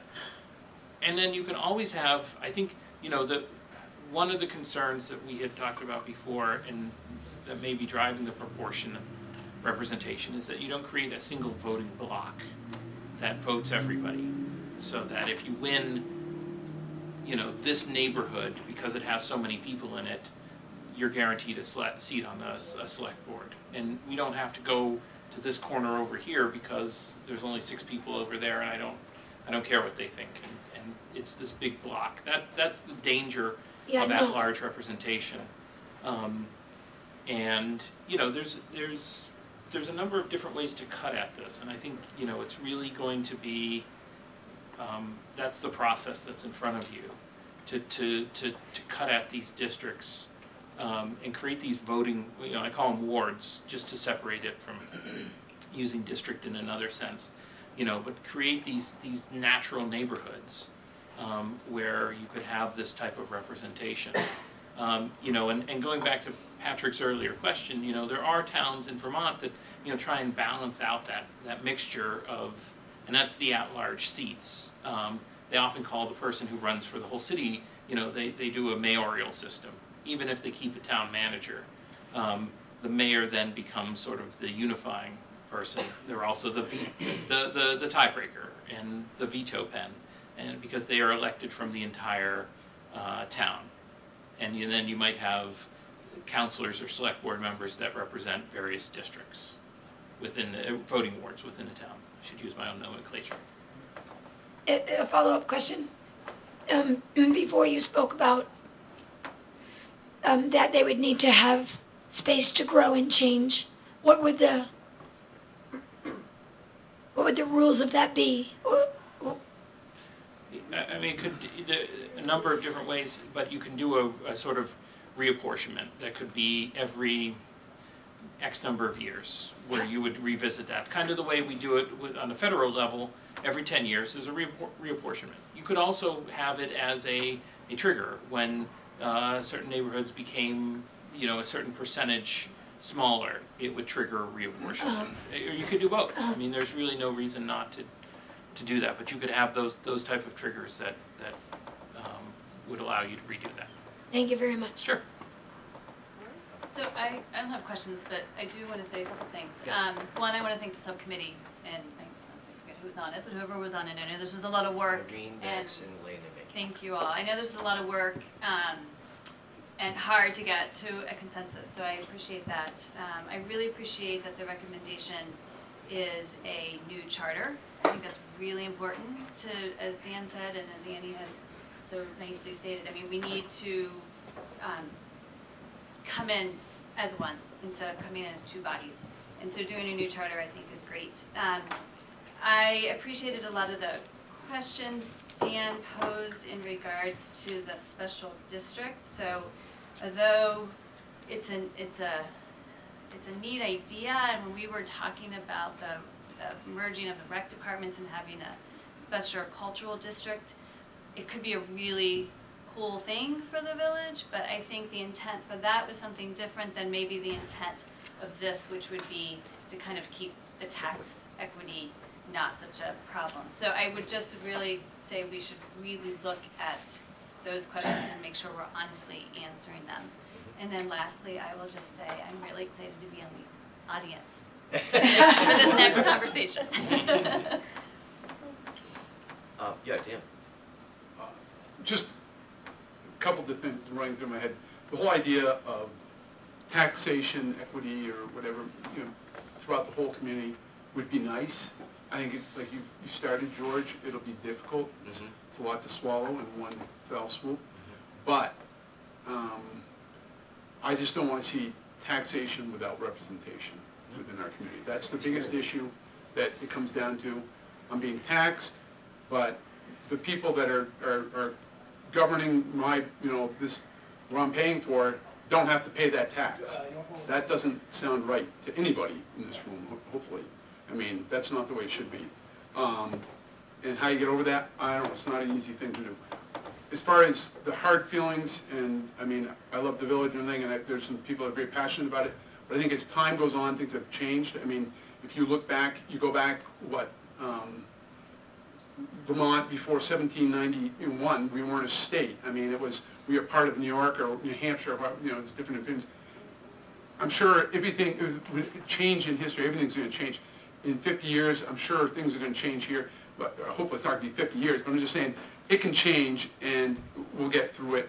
I think we really should go all. I don't want to see a partial change, go for a charter change that doesn't include everything. I'd rather see it all go through, and not this, a little bit here, and then we go back, take another bite at the apple in 5 years, 10 years, and try and, get this thing through. I think we need to go all for it. I'll just ask another question, but I'll just interject here. My only concern, and I just will emphasize this, is to be as objective as possible. Understand that the passions that we have, the opinions that we have, the strong feelings we have about consolidation may be very much in the minority when we look at 16,000 voters in Essex Junction and Essex Town. And so we need some way to get out there and take their pulse. And what we really need is probably a way that has a two-way dialogue that takes their pulse, but also maybe injects them with a little bit of our passion and a little bit of our enthusiasm. But, we don't want to go sailing onto the rocks and say, we've got this beautiful thing figured out here, and yet the rest of the community isn't with us because we overlook something. So that's why, to get back to the issue of hiring someone who can really get out and take the pulse of the community, really take some of these questions that we're raising and concerns that we're raising here, and get out and try to get some feedback on them, so that we don't go sailing in one direction and really we should have been going over here, or we left something undone. That's my only comment at this point. Yeah, Andrew. Dan, one of the questions I have is, can a community vote to approve a interim representative district, and then in the subsequent year, should that pass, then have an independent group to study what is the most equitable, most fair representative model for elections, and then have that model become, so similar to the reapportionment process that the state goes through now. Make sure I understand the question.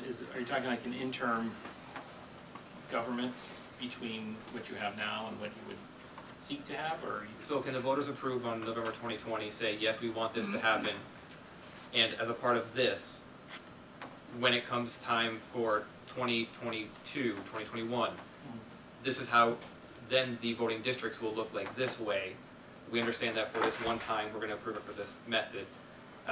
Once the census data comes available, then we can look at where the population spread is. We can look at what is the right numerically proportional process to have for representation in our community. Yes, I mean, as long as it's, that would be a matter of just writing out. So if you think about how this would functionally work, what the end of this process before the vote in front of the town and village, the voters, you've got to come up with a proposal, which is going to be a charter. And you could certainly incorporate that into it, as sort of interim, how we're going to transfer from the current system towards the eventual system. I would counsel fewer steps between what you have now and what you would eventually have, the better. But certainly if there was a need for some type of interim, that could be put in. And then if the voters approve the charter, then it goes to the legislature. They can tweak it as they see fit. And if it's passed, then it would go into place. But you could, yeah, if you were clear in the charter that this is the process that we would follow for, apportioning the wards, that's certainly a valid way to do it. I mean, there's a different way to cut at it, and I guess what I would throw back is to say, check and see what your data looks like, because especially a small area like this, it's fairly easy to measure, and I think you could do that fairly easily. You wouldn't necessarily, you're not going to have a lot of, it's not like the national level where the 10 years really does mean big substantial change, because you're looking at, even a small shift creates seismic waves in how districts are apportioned. But then, in something like this, you could have a pretty good idea by the time you start to come into 2020 what this was going to look like. My last question, I think this is more for George Elaine. The item with the way that it's worded on the agenda is to discuss and potential selection of preferred governance options. Does this mean that tonight we need to have a motion to say these are the options that we want consultant, to have a consultant to move forward with? And are we limiting ourselves tonight to say these are the options, there is nothing else? Well, the governance subcommittee we were strictly advisory. We can't make decisions for you. All we can do is bring information and recommendations to the two boards. And I guess what we're recommending is at this point, because there's so many issues that we still need to address, Andy still has questions, I know, that all we're saying, the key recommendation is where we would urge you to make a decision on tonight is to hire to instruct staff to make some inquiries and go forward with an RFP to hire a consultant who can do the outreach for us. That would be the most important thing. So if there's something that we don't discuss tonight, or say, yes, this one model that we're not discussing, this one factor that we're not talking about, this one other question that we may sit on, that's okay for today, and it will get answered at some other point in time, and that this we're not trying, I mean, we can go down, there's 100 rabbit holes we could go down here, talking about electoral process, talking about governance structure, taxation. No, we're not going to solve any of that tonight. We're not saying, let's try to figure it all out tonight. I just want to make sure that yes, in case somebody misses something, or we don't ask the right question, that we're good. Great. I'm on the subcommittee, I've asked my questions, and I'm okay. Can I ask one question? I want to get a little bit, and Dan maybe can enlighten us, and this would be more for staff, but I'm just curious. Let's say everything works out and we consolidate, so like in November we have a successful vote to create a new charter and so forth, whatever the decision, whatever the structure is, and it's going to go off to the legislature. But what happens here locally at that point? And what I'm saying is, right now we have the manager is in charge of two different governments, two different bodies that are in charge of the manager and legislate. But who decides what you're actually going to structure and build this new government? How does that all work, and what's the process? Well, I mean, you want to lay it out in transitional provisions in the charter. Okay. So a lot of this, I don't think will affect sort of the on-the-ground staff that are doing the day-to-day work. You're not talking about abandoning the manager model form of municipal government. So the manager will be here before and after the change. It's just going to be, he'll respond to a different board after. And usually what happens when you have this type of merger is you would have provisions to say that the day this would, or the first election after this becomes effective, the new voting districts will, a new board will meet for an election on this date. And then, so the new board takes over. But until that charter passes, the old charter continues. I see, okay. So, and even after it passes the vote of the citizens, it doesn't take effect because it hasn't passed the legislature. So I know Andy has a few more questions, and there may be a couple others, and then after we have exhausted our questions, I would like to open it up to our guests in the audience because I see a lot of nodding heads and raised hands. So let's just plan on wrapping up our own questions, and then we'll go to public input, brief public input. Can I go again? Yes, I'm please. where the battery out.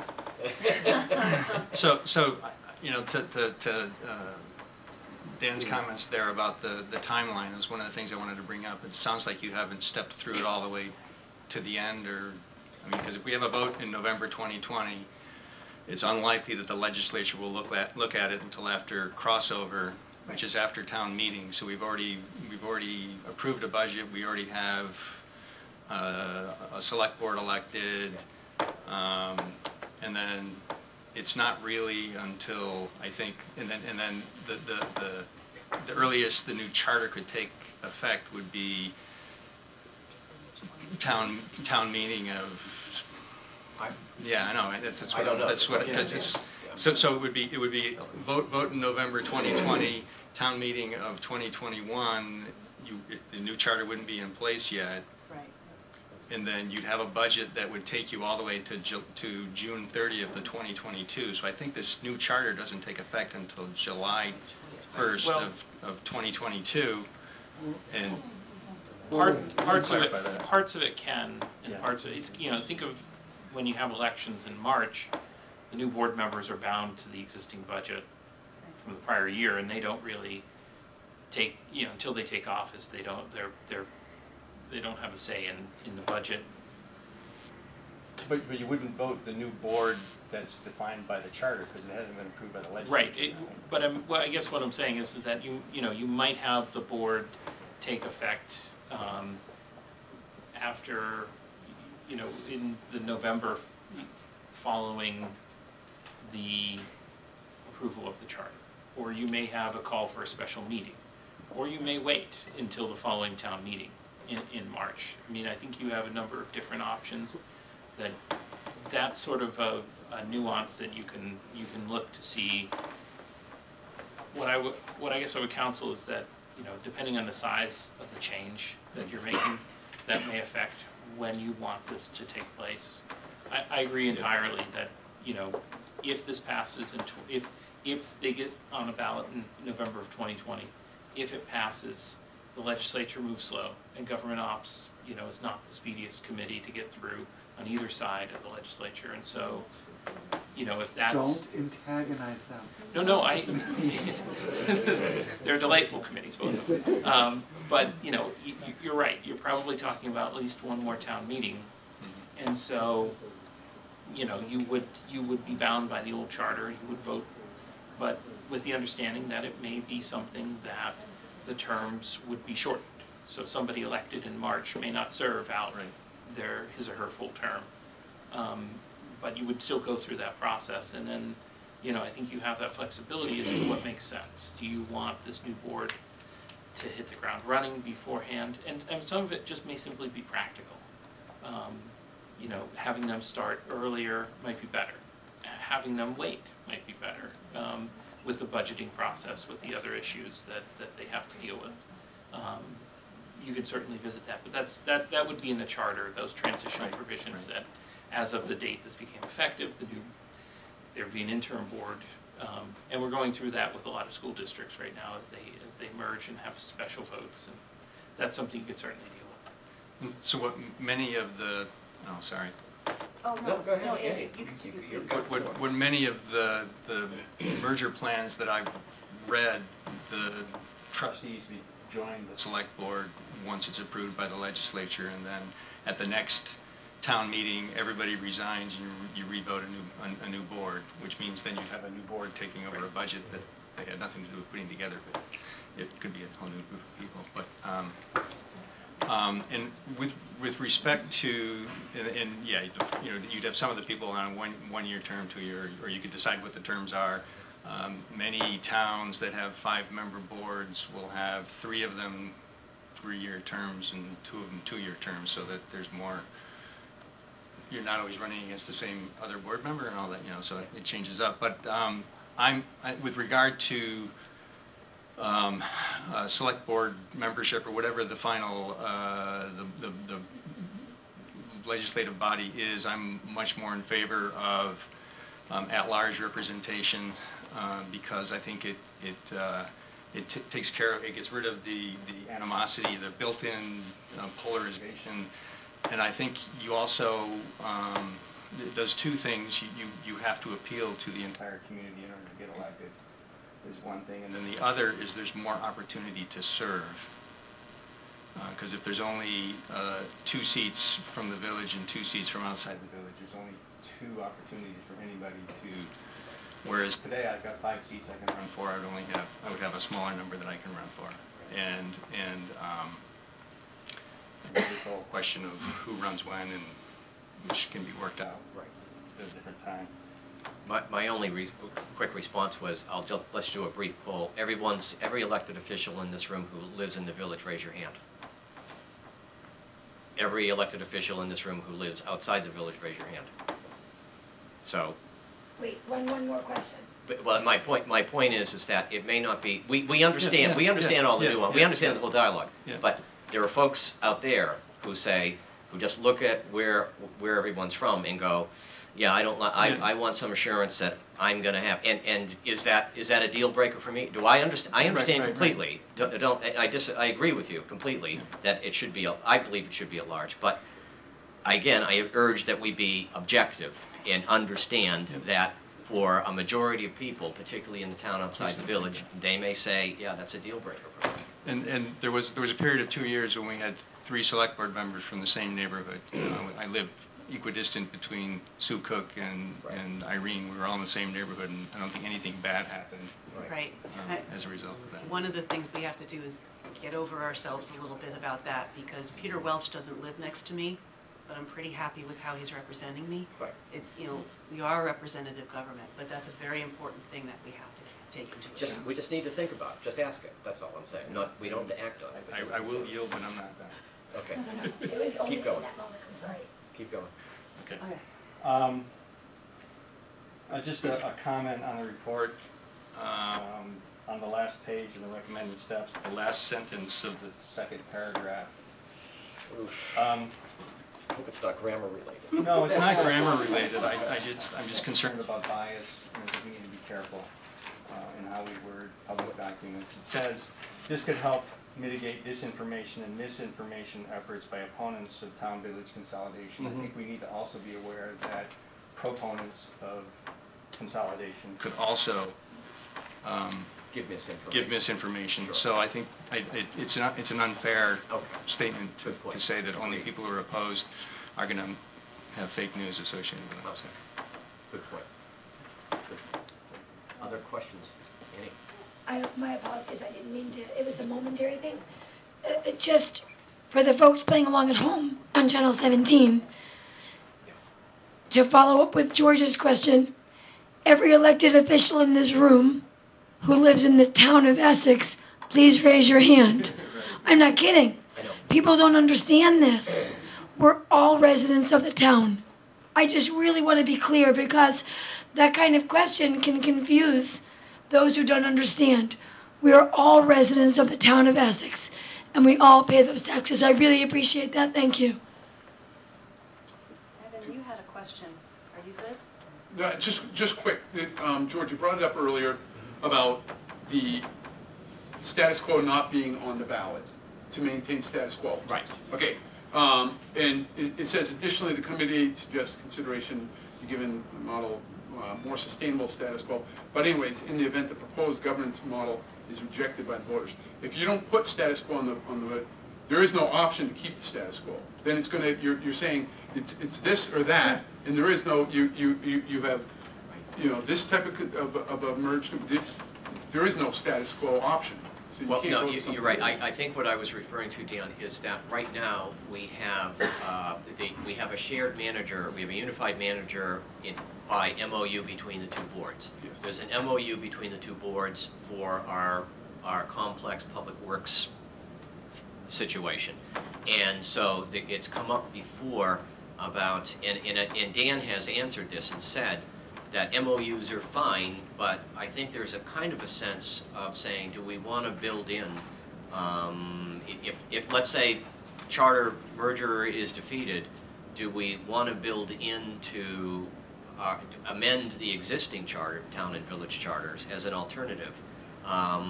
Permanent commitment to this, to having a unified administration and some other unified resources.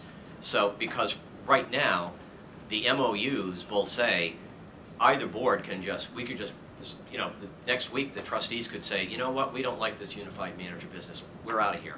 And boom, we're out of the MOU. I mean, it would be disastrous, but technically we could do that.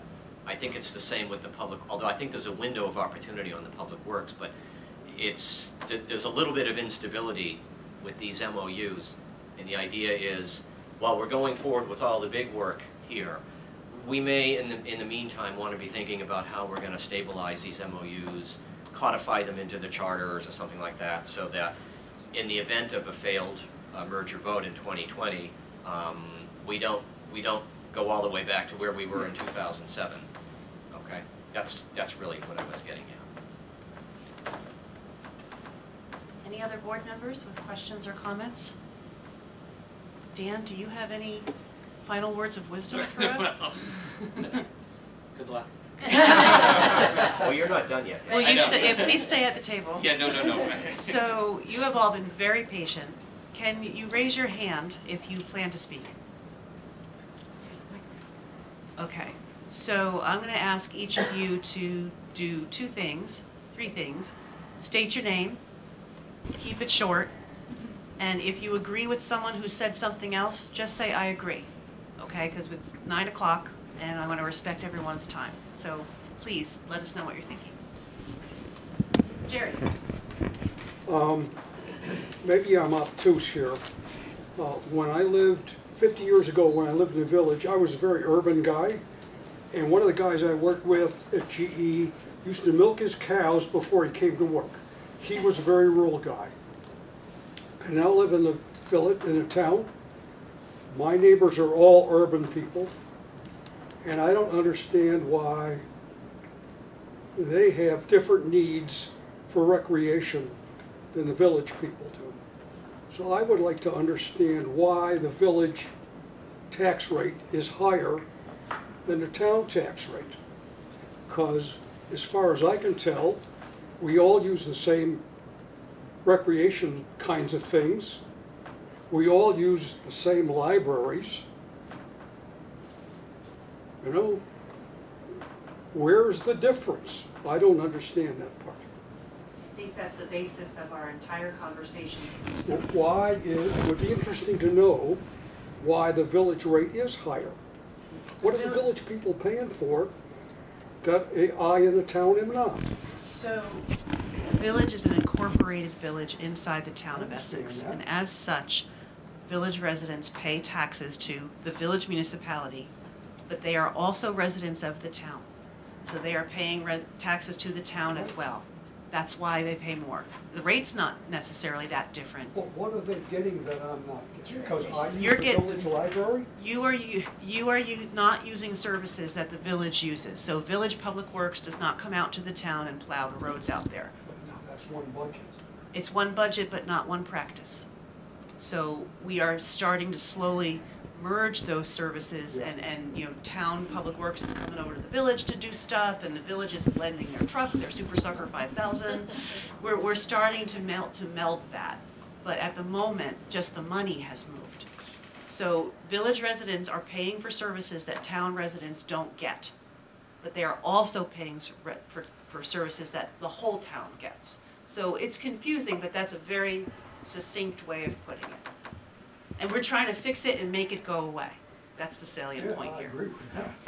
Okay, thank you. Sir? Yeah, Don Cantan, Outside Village.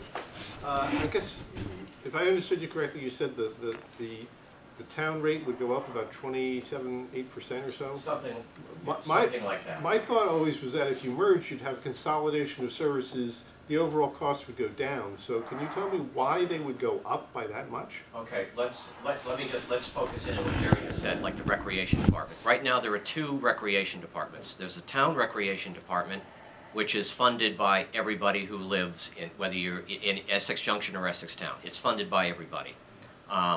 Then there's the village recreation department. It is only funded by people who live in the village. And each one has, for the sake of argument, a $600,000 budget. I think there are more this year, but let's just say six. So you merge the two.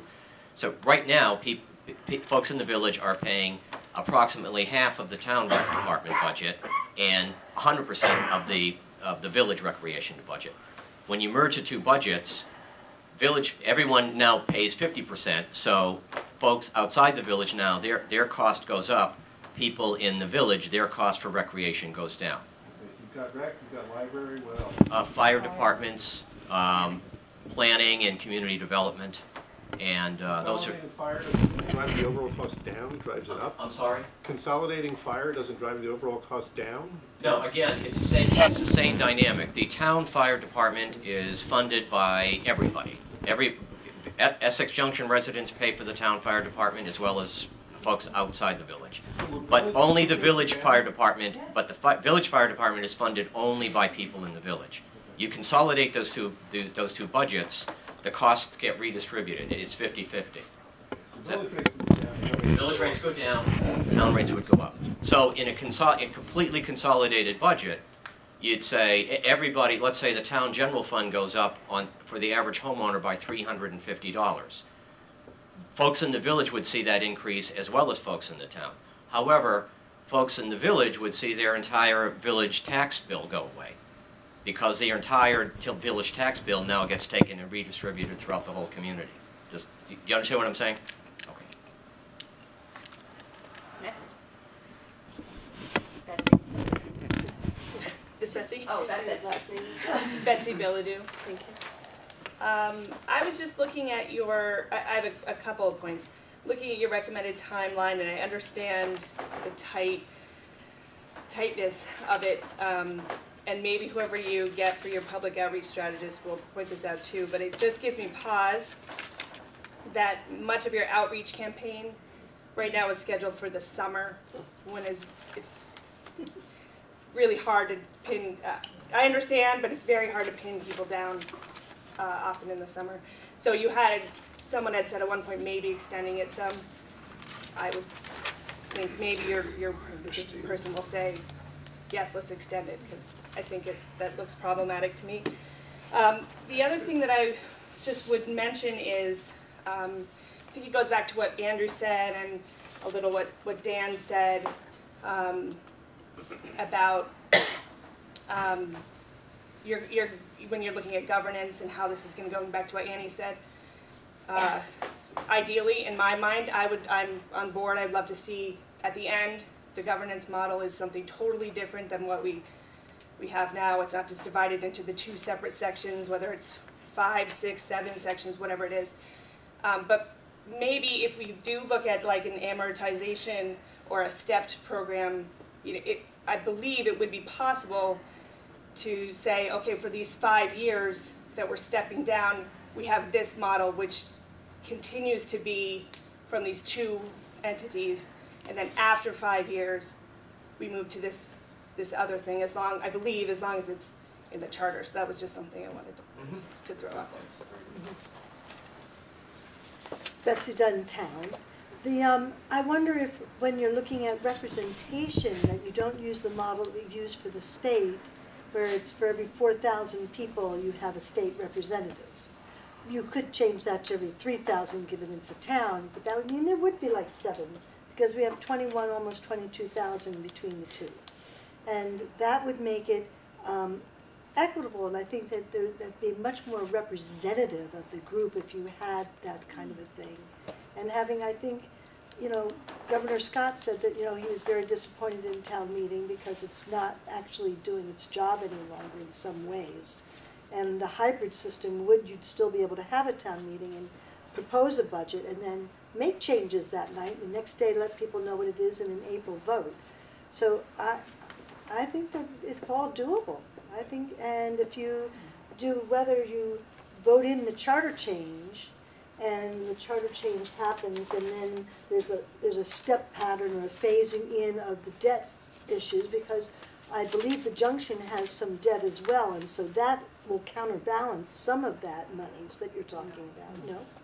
No, the village debt has to be paid by village residents, so it will not be transferred over to anybody else. Okay.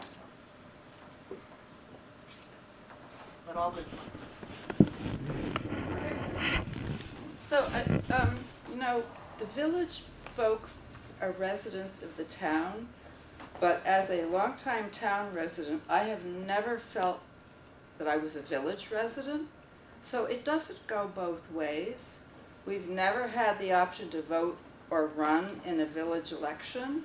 We've never been able to use, without paying extra, the village rec department. We've never had access to the village daycare programs. So it doesn't run both ways. And it hasn't as long as I've been here. Right, I mean, it doesn't run both ways, but I think we would say, for example, anyone who walks through the door of the Brownell Library uses the Brownell Library. The village fire department, half of its calls are in the town outside the village. Village recreation department is open to everybody, but people who live in the village have special sign-up privileges and get a reduction in rates. But the village as a municipal corporation defines a boundary within the town of Essex, and the policies, the taxing authority of the trustees only apply to that geographic area, whoever lives in that area that's defined as the village of Essex Junction. So, but I do understand, I think, what you're saying, Margaret. Thank you. Andy? I'd like to comment on that you and 29 of your neighbors can start your own village. You can, seriously, you could form another village within the town of Essex and have your own representation, your own budget. You can do that. It's allowed. It's legal. Well, Andy, the legislature would have to approve it. That's a little caveat, though. Yeah, they may not. But we can't stop them from trying to form their own village. No, they can't. The select board has no say in whether somebody wants to open it, initiate it. No, I'm just, you couldn't spend any money lobbying against a village. It's outside of your purview as a municipality, but. Okay. Bridget? So here, I'm in the middle of all of this right now. I have a lot of comments and concerns down the road, but right now, my main concern is the outreach piece of this. And communication is extremely difficult in Essex. Margaret and Dawn, is that your name? These are intelligent people, and they don't still understand the structure. And, you know, to me, this is, how do you communicate that? And I'm not the professional you're going to hire. I'd throw myself out in traffic if you did that. But I really think that this has to be made clear. I think people come into this thinking, oh, we can communicate this, no problem. I'm going to tell you it's going to be a huge problem. And if you don't communicate it and you get to the 2020 vote, your chances are going to be pretty slim. So I don't know how to solve this problem, whether it's a hybrid professional community organization that does this, or the professional has the community to an advisory group, or whatever you want to call it, I don't care what you call it, that says, I need to reach those people out at the end of Old Stage Road and Chapin Road and out there, how do I do that? And we might have suggestions, we might have suggestions. So I'm just trying to figure this out after having been in, I don't know how many outreach groups here, and not really doing the job, in my opinion. Right. So. Oh, no, Bridget, that's a huge problem. Yes, And it as is. George said earlier, we have 16,000 registered voters we need to talk to, not the 400 to 500 who showed up at Heart and Soul, which is the best effort we've ever had, right? Ever. So yeah, we have work to do, and we're gonna continue the conversation. Brian, you had your hand up and haven't spoken yet, so please. Hi, my name's Brian Sheldon. I'm a village native, but just moved back here. In 2012, I lived in Austin, Texas, and we had 5 at-large city council members, and they changed to a 10-1 system with single-member districts throughout the town. And one of the reasons that they did that is everyone was kind of grumpy about a lot of things people are talking about here. You know, like all of the people were clustered around downtown. And the other thing that I wanted to mention about the way they did that is the referendum that changed the Austin charter also specified an independent citizens commission to draw the lines. You couldn't, if you wanted to be on a commission, you couldn't have been a politician, and you agreed to not be a politician for 10 years. So that there was, the beauty of that is that I think it worked. Cuts down our volunteer. I understand. Frankly, we should probably do it with academics or professionals because there's only 40 people here, right? That said, I think it worked. The elections, the lines were considered nonpartisan by everybody. More diverse candidates were elected. The whole city was represented, if only because there were districts. It was great. And also, one thing I want to point out is that the line survived challenges for the Voting Rights Act, right? So whereas speaking of these, a lot of these governance proposals that we're talking about, where you maintain the town and the village dichotomy, I agree with Annie that we should try to reduce that going forward if we're going to be unified. And I suggest that you direct such a commission to have all of the districts be single member and straddle the village boundary. That way, everyone who's elected has to be responsive to people on both sides of the town, outside the district, and the village. There's a second reason why I think that having the commission is a good idea, is because you can get away with separating the town and the village right now, but I doubt you can in 2031, because right now, by my math, by the 2017 census, the village is 49.6% of the town. But it's probably not going to be in 2031. I don't know which way it's going to go, and neither do you. So neither does anybody. So if you create a commission to do that, then the commission can figure that out as the laws change and as the population changes, and maybe and hopefully what's contentious in 2031 will not be this. All right. Anyone from the audience who hasn't spoken yet? Irene.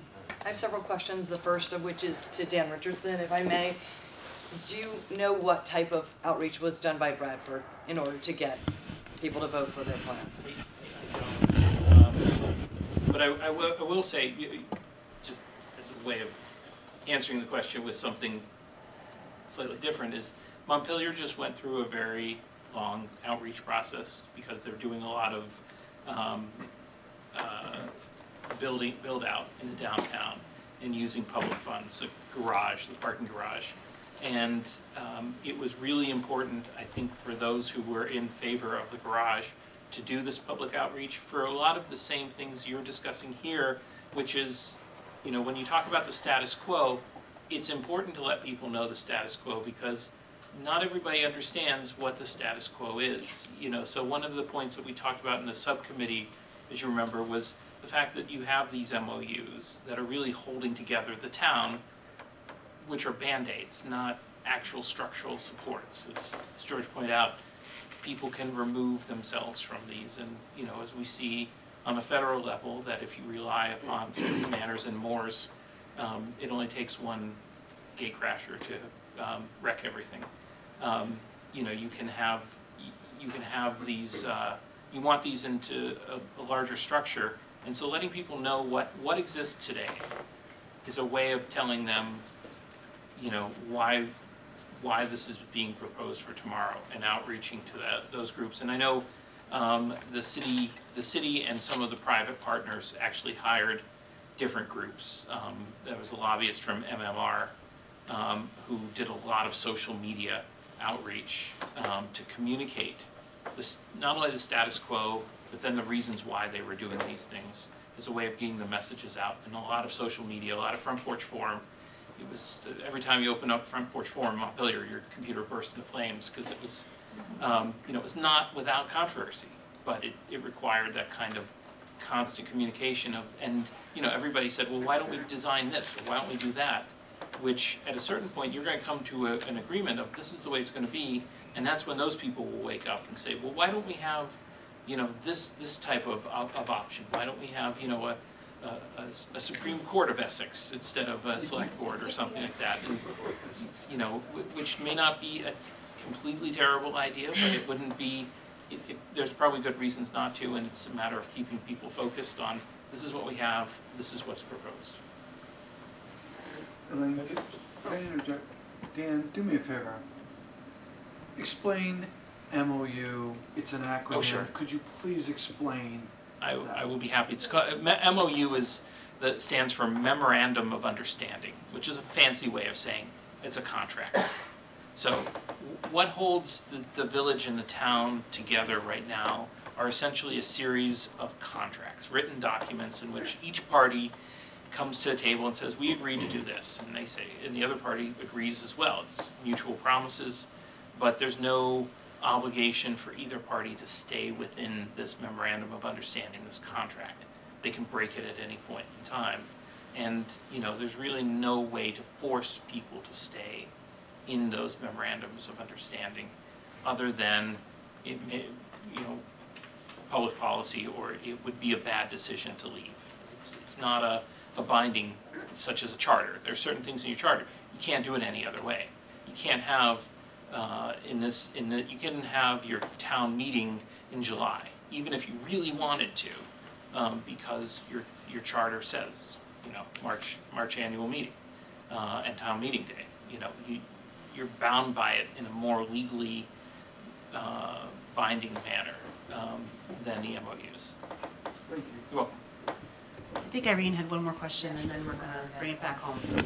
I would just request once again that we not use the word town loosely. I've heard it over and over tonight. Used to mean all of the 21,000 people as well as the 12,000 people outside the village. If you could just say town outside the village when you're talking about not the village, it would be extremely helpful for people who are especially new to this conversation, but also to those of us who are familiar with the conversation, because we know that the town means a lot of different things to a lot of different people. Thank you. We did Especially the define school that, one. so yes, we will do that. Oh, you have another question? I have many questions. That's why I waited till now. Okay, can I ask you to limit it to 5 minutes, because Sure, it's absolutely. almost 9:30 and we have multiple agenda items left. Certainly. And we have another question from the audience. We're talking about hiring a facilitator to get public input, and I would offer that we hired a facilitator last March. We got wonderful input, and our board, at least the select board, did not spend a minute of public time going over that data, and there was lots of wonderful data there to be harvested.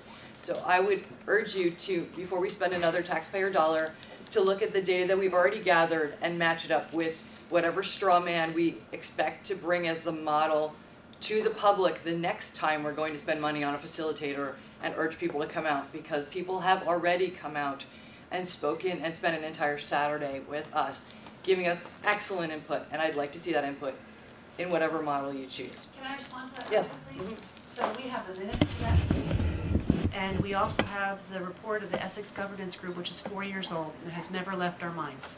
So I can assure you that all of the different input that we've received over time on this subject, we will consider. Thanks. The comments tonight have not shown that there's that awareness among the 10 people up there, so 9 people.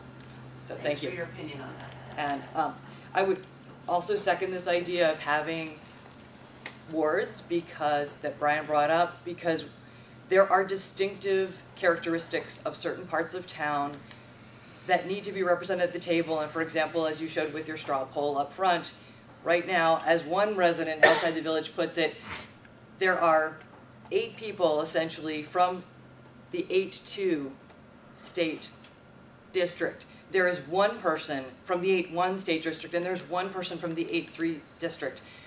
That's not comprehensive or thorough representation of the people in this town, and I would urge you going forward to keep that in mind, that we have to have voices from different parts of town.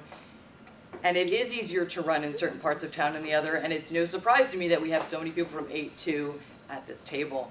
But we need to work harder to get a more diverse voice as a whole going forward. Thank you. Is that everything? That's it, thank you. Thank you. So I'm just wondering, are you moving forward, trying to move forward with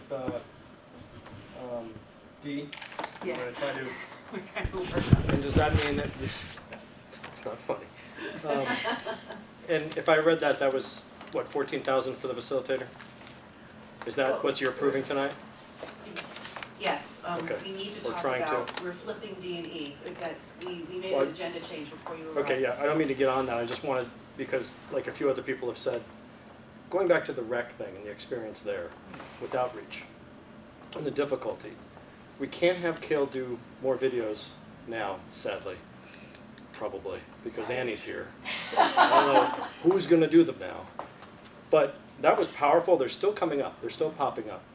I don't know if the 14,000, or whatever the figure was that was in the packet, is your intended buy or number for the whole effort, but it is woefully low as far as I can guess as to the extent of media creation you'll need to do to educate the community on what exists now and what you want to do. So, I mean, I'm not there yet, but I would guess that that would just be the facilitator fee, and maybe that's what it is, but overall budget for the media creation and push that you'll need to do just to get everybody on the same page seems, I mean, 20, 30, I'm just, you know, like,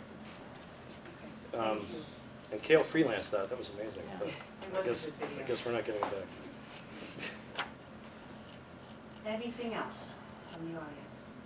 Irene? I have one more thing, and I apologize for not including that beforehand.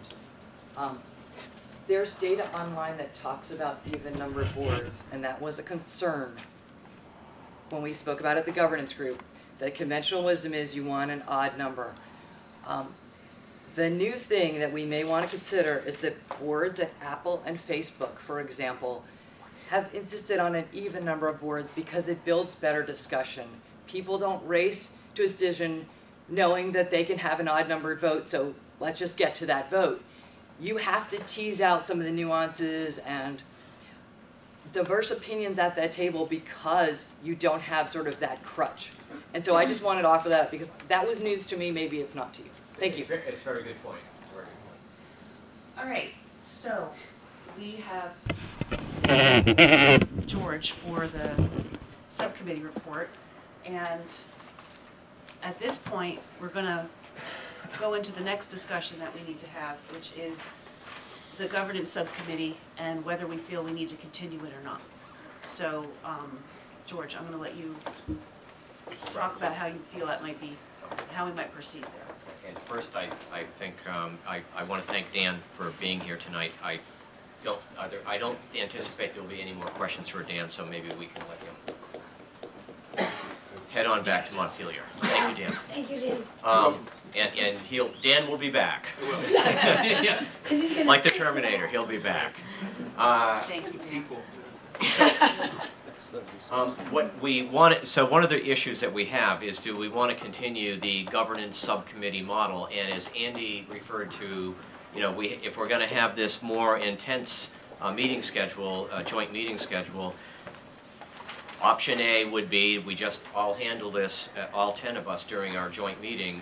In other words, interaction. So let me back up. If we're going to hire a consultant, advisor, facilitator type entity, is it easier for that entity to work with a subcommittee or try to work with all 10 of us? That's one of the questions, and because I think that's the important next step that we're looking at. And so do we want to continue with the governance subcommittee? Right now, the structure has changed, and we are in a period of transition on both boards. We have 2 new members on the select board, and we are going to have definitely one and probably another new member on the trustees. So what's the group's pleasure? Do we want to, let's have some discussion about this.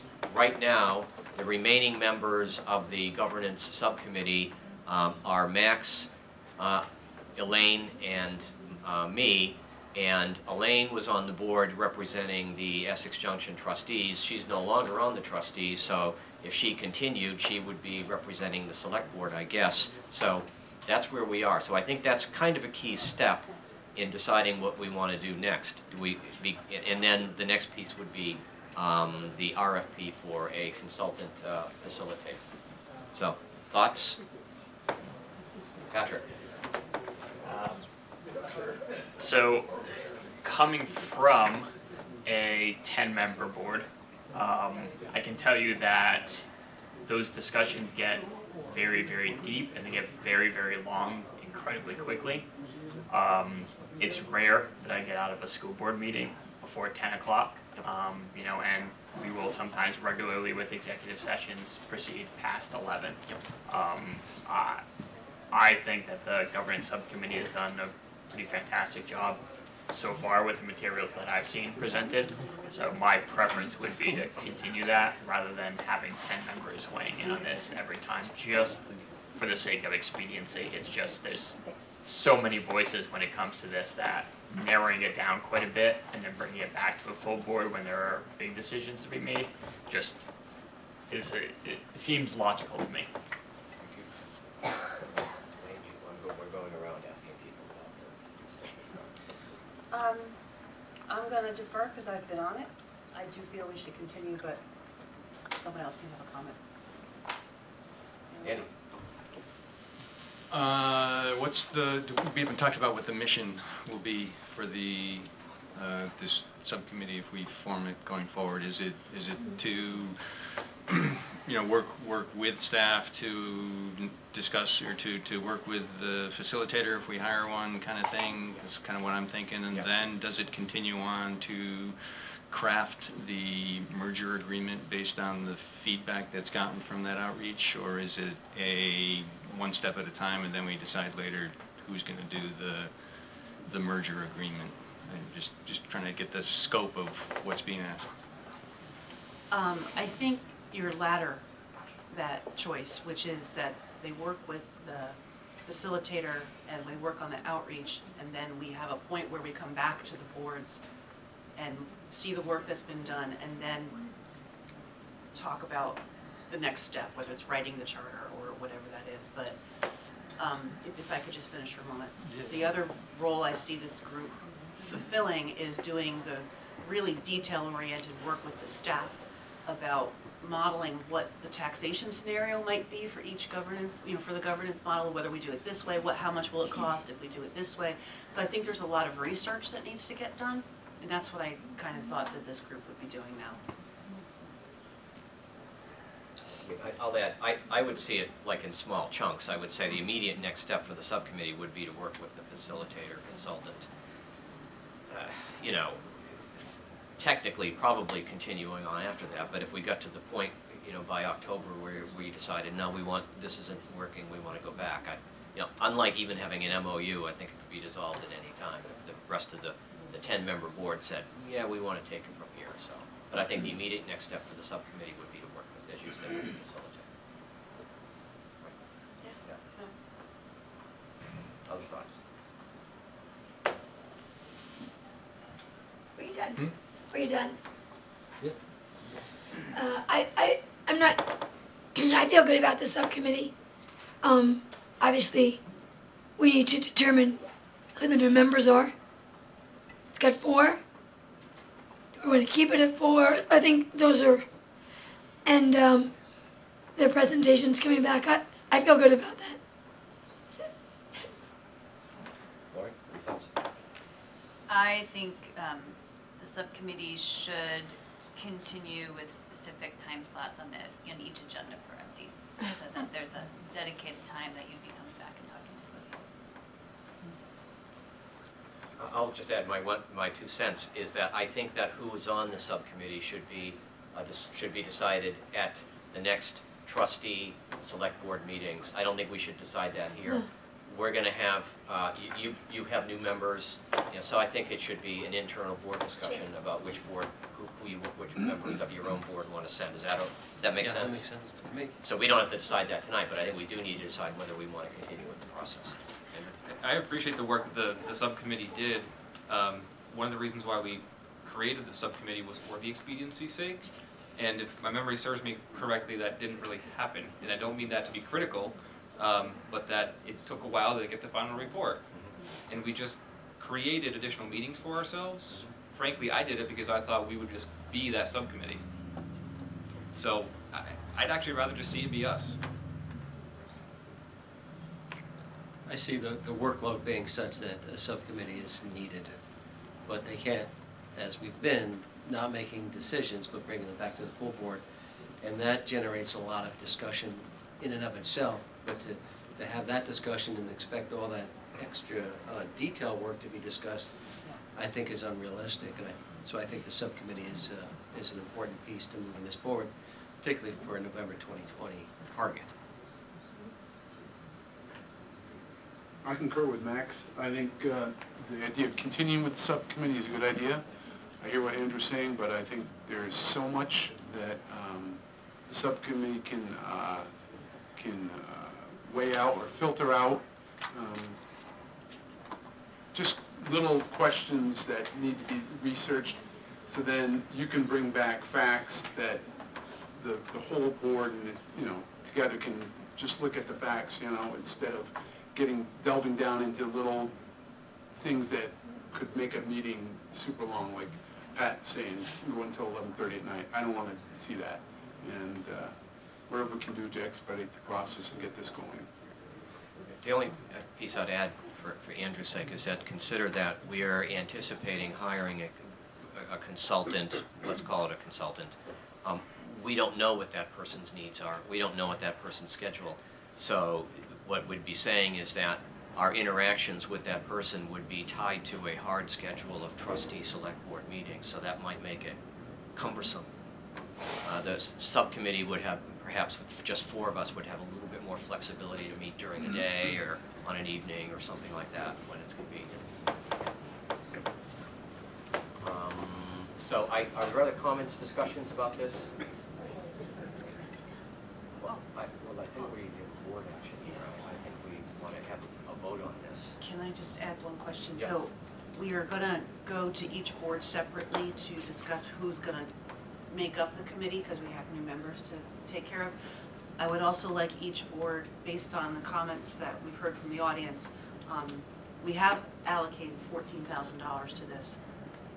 Each board should discuss whether that's sufficient, and whether we want to increase that or keep it the way it is. You're saying the number of people on the subcommittee? No, the fact that, that I am no longer a trustee, so I am no longer on the subcommittee. And our other former member is no longer on the select board, so each body needs to choose a new person. Oh, I misunderstood. I Not thought you were changing the number. considering changing the number. No, I think the decision for us tonight is do we want to continue a 4-member subcommittee with 2 members representing each board sending 2 members. I think that's the decision before us, as I understand it. And I understand there are questions in the audience, but I think we've got a board action here that we need to have a dialogue on and have a vote on. I'd be happy to have the subcommittee continue going and appoint new board members and whatnot, as long as the first meeting could happen before the end of this month. If that can't happen, then we're gonna have a joint meeting again the beginning of May. Yeah. So, do you want to take this one? Sure, so, select board, I'd like to hear a motion about continuing the subcommittee, excuse me, yes, Andy? I thought I saw a hand up in the audience. Yeah, but we're voting, it's not an audience discussion opportunity. We haven't made a motion yet, so, okay. Culture clash It is a healthy clash. It's true. Betsy, you had your hand up? Yeah, I'd like to know why you consider on this subcommittee that you're gonna have another resident from the town outside of the village and the village be on it, because you're gonna be looking at communication and you might have another input. I don't think it should just have to be your board members that are on the committee. Speaking only for myself, this is, the subcommittee has been, contrary to popular belief, efficient at doing at doing the work that we need to do. And we have focused very, very long on this.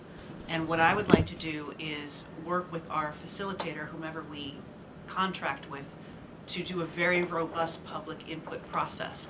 But the committee that works with that person needs to be from the boards. All right, so can we have a motion from the select board regarding maintaining the subcommittee, governance subcommittee? I move the select board continue with the governance subcommittee meeting. Is there a second? Subcommittee work. Second. Sorry. Thank you. Patrick's. Okay. All those in favor? Aye. Aye. Aye. Opposed? Nay. Okay. And abstaining? Is that everybody? All right. Thank you. I'll ask for a motion from the trustees. I move that the trustees continue to provide members for the governance subcommittee. Second. Any further discussion? All in favor? Aye. Opposed? Okay, thank you. All right. Item 5D, which is now 5E, approve the RFP for public engagement facilitator for the November 2020 vote on governance change. So Greg, would you mind walking us through the draft you provided in our packet? Yeah, so very much a draft request for proposals. But basically just wanted to give you something to pick apart and start to talk about, and how you want to do the community engagement and outreach around getting ready for the November 2020 vote based on some of the governance proposals that were talked about earlier tonight. I'm happy to answer any questions about it. I do want to call attention to a couple of things, a few things. One is timeline. The date in there talks about November 1st as being a deadline for the facilitator or the professional to get something back to the boards. Just trying to balance a whole bunch of stuff. George's timeline, the concept of people being away for summer, not wanting to extend it too far before, because then you get into budget season and town meeting preparations. So that's something that can be up for consideration a little bit. Cost, $14,000 is the proposed cost. That might be a little bit ambitiously low. Sort of looked at the TGIA process, the firearms process, and tried to get an estimate from there. Thinking about it more, hearing about it more in your conversation tonight, maybe up that to the $18,000, $20,000 range.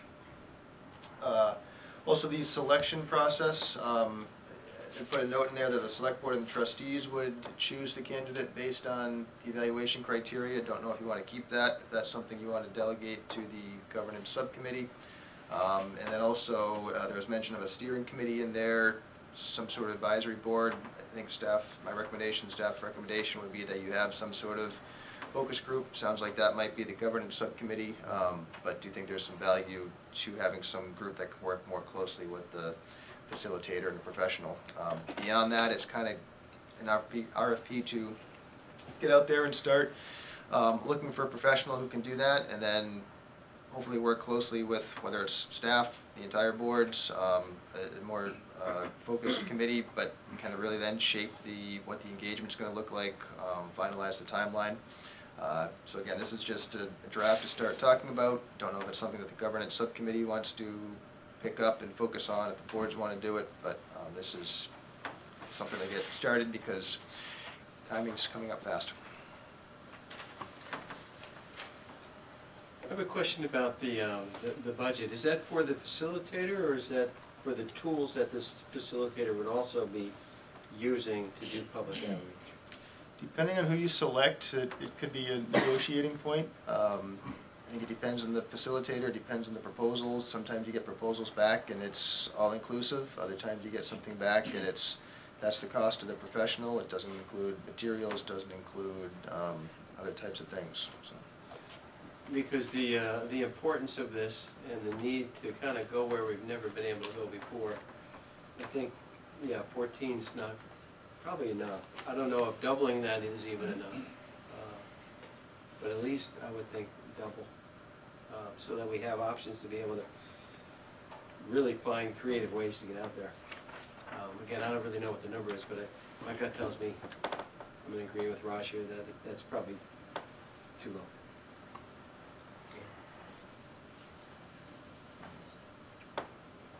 Andy, did you have a comment? I do. Within our community, we have an extraordinary amount of talent and intelligence and creativity for media,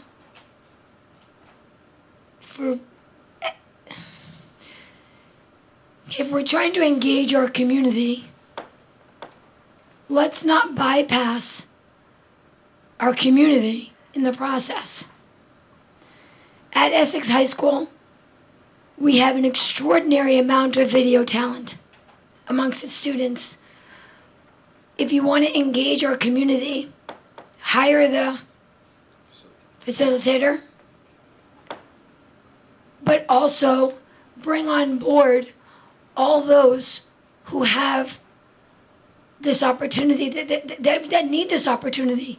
Let's involve our young people in civic engagement, if I'm saying the right words, and that involves their parents, and that involves, there's so much interaction that can occur through this, and I'm not talking about it as a means to save money. I'm talking about it as a means of engagement, but it also, I feel it strongly. That's all I'm going to say now, but I have a lot to say about it. I don't have a solution to the comment I'm going to make, so I apologize for that. But what struck me in our discussion is that it's really important that we reach thousands of people and not hundreds of people. And so on the second paragraph in the overview where it says the facilitators will organize and oversee a public engagement process that reaches as many residents as possible, I think that might just be a little too vague in order for us to ascertain, and for the people who are replying, to say, can I or do I have the experience to reach thousands of people? So I apologize, Greg, I don't know how to change that, but hopefully you get the gist of what I'm saying. We had I forget who I had this conversation with, but we could sorry, it's getting late.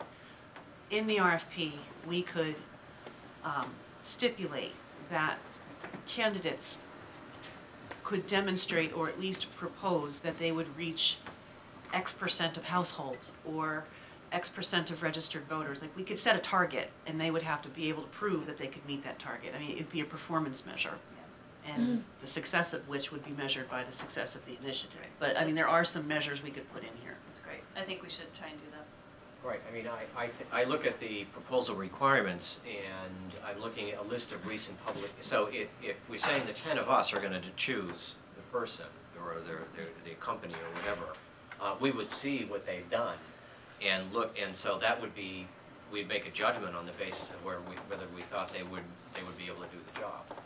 So I think that would handle it. Well, and I agree to some extent. I think being able to clarify that a little bit better will send the message to the person applying to the RFP that we want something big here, bigger than our municipalities have ever done, and probably bigger than some of the facilitators we've had could effectively do. So. Could we say a significant number of voters? Would that make it be a little more clear? Yeah, and again, I don't. Thousands of residents across all of Essex. Just something a little. I mean, we could be that, I like what you're saying, Greg, and then once those candidates come in, we can ask them specific questions, like, you know, what will you do for the rural area of our community? What will you do for our dense area of the community?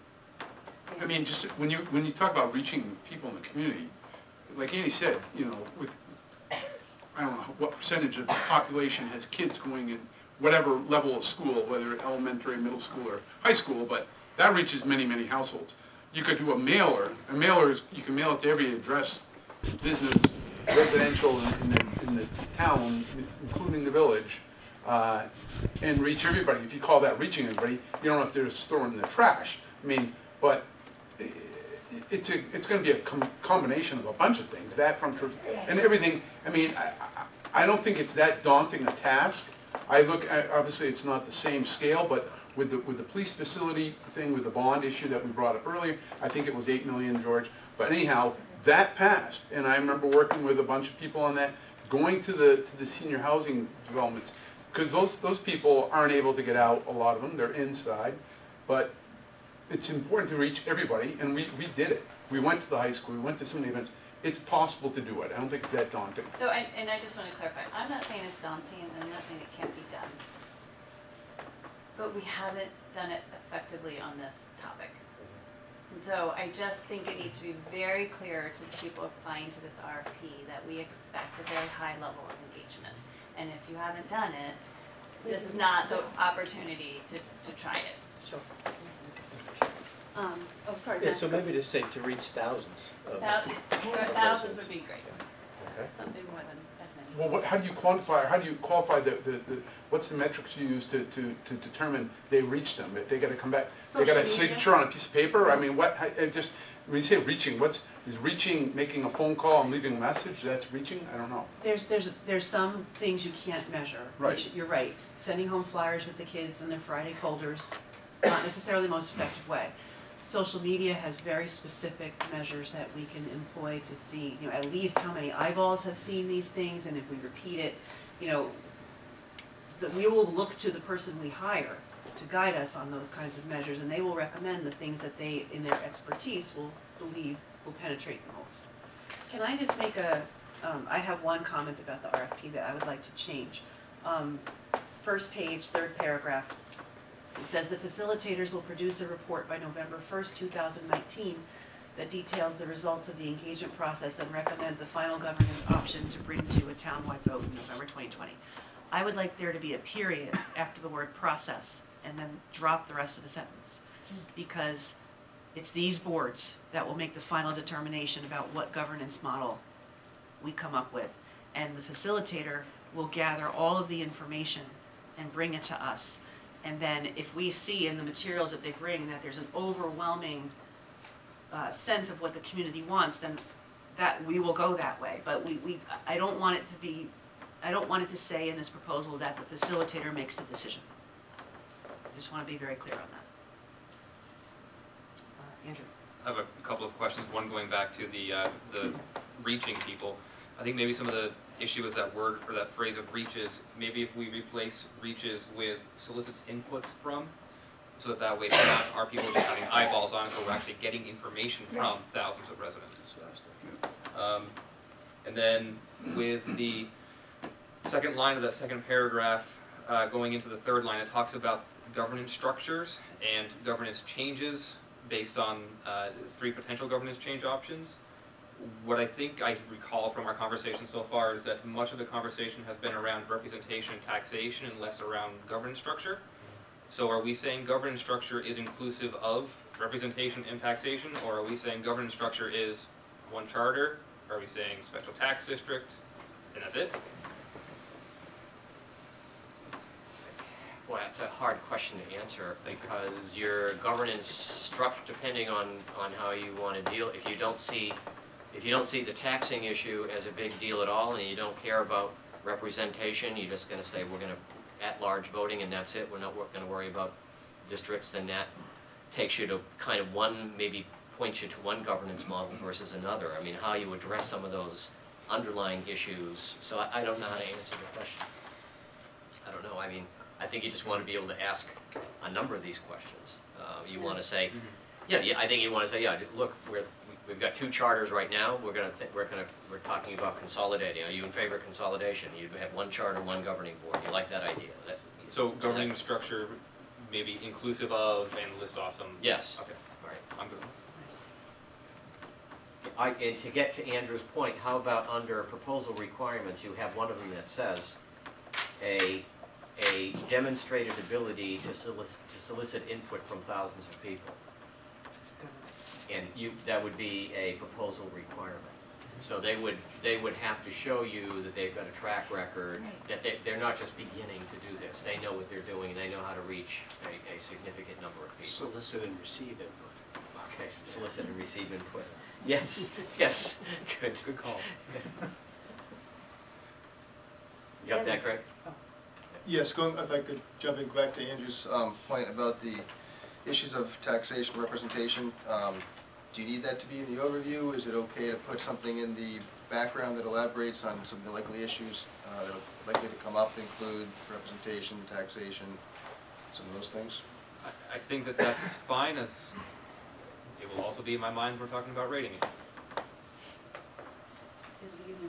When we're talking about rating the proposals.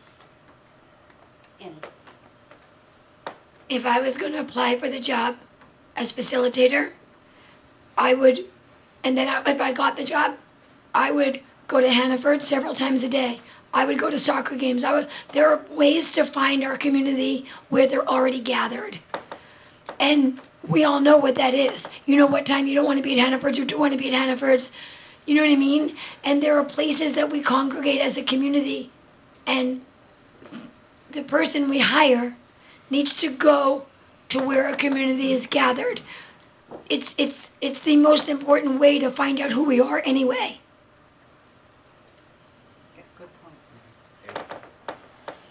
I agree with what Elaine said with regard to not asking the facilitator to come to the final recommendation.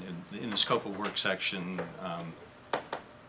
section 4 also refers to that, so that's just another change that I think needs to be made. And as I recall from when we hired the facilitator for the firearms discussion, the facilitator specifically said it's not her job to make the recommendation. She's only going to find information and bring it back. So I think we have existence theorem that the facilitator shouldn't be making that recommendation.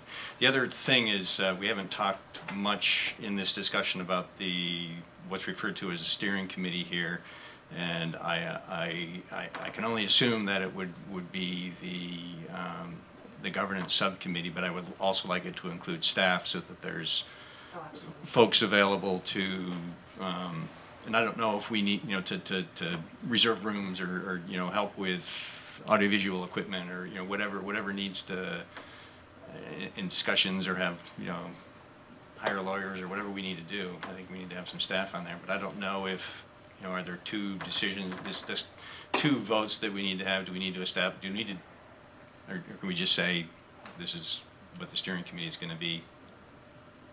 I mean, if there's a reference to a steering committee, we need to know what it is.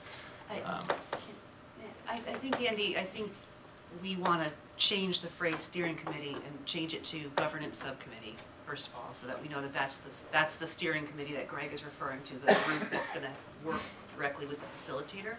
And I agree, we should absolutely add in here that the facilitator would work with the governance subcommittee and select staff that we can designate. Or we could say the unified manager and his designee, or we could say anything like that to make sure there's staff involved, for sure. Okay. Oh, Pat, sorry. Elaine, you mentioned Heart and Soul as probably the largest outreach that's been successfully happened before, and that was 400 or 500 people. Is that correct? Right. Hitting thousands of people is a scope. Yeah, even the school board doesn't hit, that much in much of what we do, in most of what we do, actually. I know it's been mentioned, but I would stress it as well. Someone who does this and is going to reach thousands of people is going to need access to not just social media, but print media, potentially radio media, television media, looking at streaming media. Raj mentioned it as well, and Max, and I want to stress it, that if this includes the budget for outreach, someone who, like Annie suggests, would go out to Hannaford's multiple times a day. We're looking at a person, and probably some person who has staff members, to actually get thousands of people. It's a realistically large jump if we're seriously considering engaging, not just eyeballs on, but actually facilitating input from thousands of people. Like, I'd run an event that would get 2,500 people to it. Our budget was $8,000 for media. And that was just media, and we were volunteering. Compiling what they get. Yeah, I mean, that. Qualitative data that's gonna be into the hundreds of hours.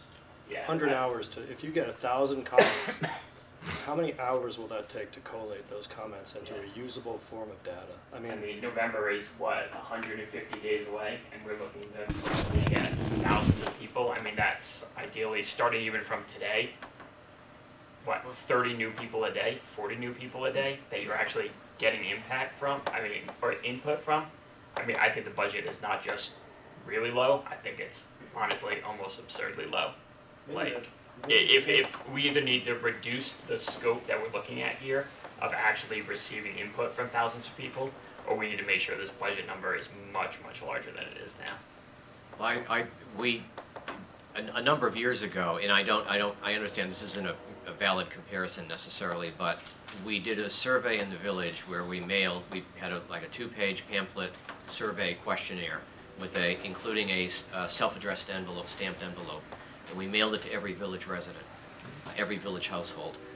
We sent out, I think, around 4,500, and we got back 1,200. Now, that cost a little over $3,000, and it took probably about 2 months.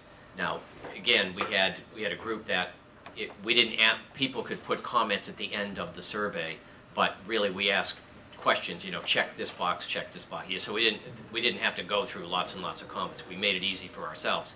When you do that, obviously you lose a lot of information that there's nuances in there you miss. But just as a frame of reference, just to mention it. And I agree with you. I was going to say we should probably at least I'd recommend going with Max's recommendation that we double the budget to 28,000.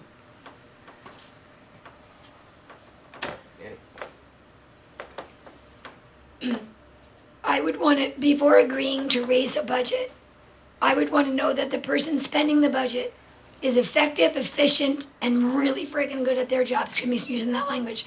Because I refuse to spend money on something that's going to net us the same thing we've already got. Agreed, Okay. but we do have to have, we have to have a ballpark Agreed. to put in the RFP, so. Okay. Yeah. And whoever applies, they're gonna cost exactly what we put in there. Great. So they'll just, Greg has his hand up. Greg. oh, okay, well, hold on just a second. All right, has everyone had their say on Dan? One last thing about the whole thing of when, I know we're talking about thousands of people. Why do we have to have thousands of people? We go to the annual meeting and we have 300 people, they vote on a budget. Okay, I understand what we're saying here, okay? I just want to give it reference, compare it to what's happening out there. Sure. So you get annual meeting, you get 300 people, they vote on the budget, yay or nay, And now we're saying we need thousands of people. All we need is the amount of people, more people to vote for it than against it, and that's all we need. So to say it's thousands, I just want to put some bearing on this. People get hung up on numbers, and you say 400 people with heart and soul. How many of those people were the same people over? Because I went to a lot of those events, I saw the same people many times over. So I don't think we really have to say it's necessarily how many thousands. We need the majority of the voting population that show up to vote. That's an excellent point. You're absolutely right. But I will say that this. I want everyone to know, though. I agree with you. Oh, that. absolutely. I want everyone to be aware. Yeah. But key is getting those people that vote. We have spent so much time and effort on this. I mean, I've spent 10 years of my life working on this. I mean, it's important. And it is really important to every resident here who either their taxes might go up, or they may not get the representation they feel like they need, or people just can't understand why we're taking so very long to do this work.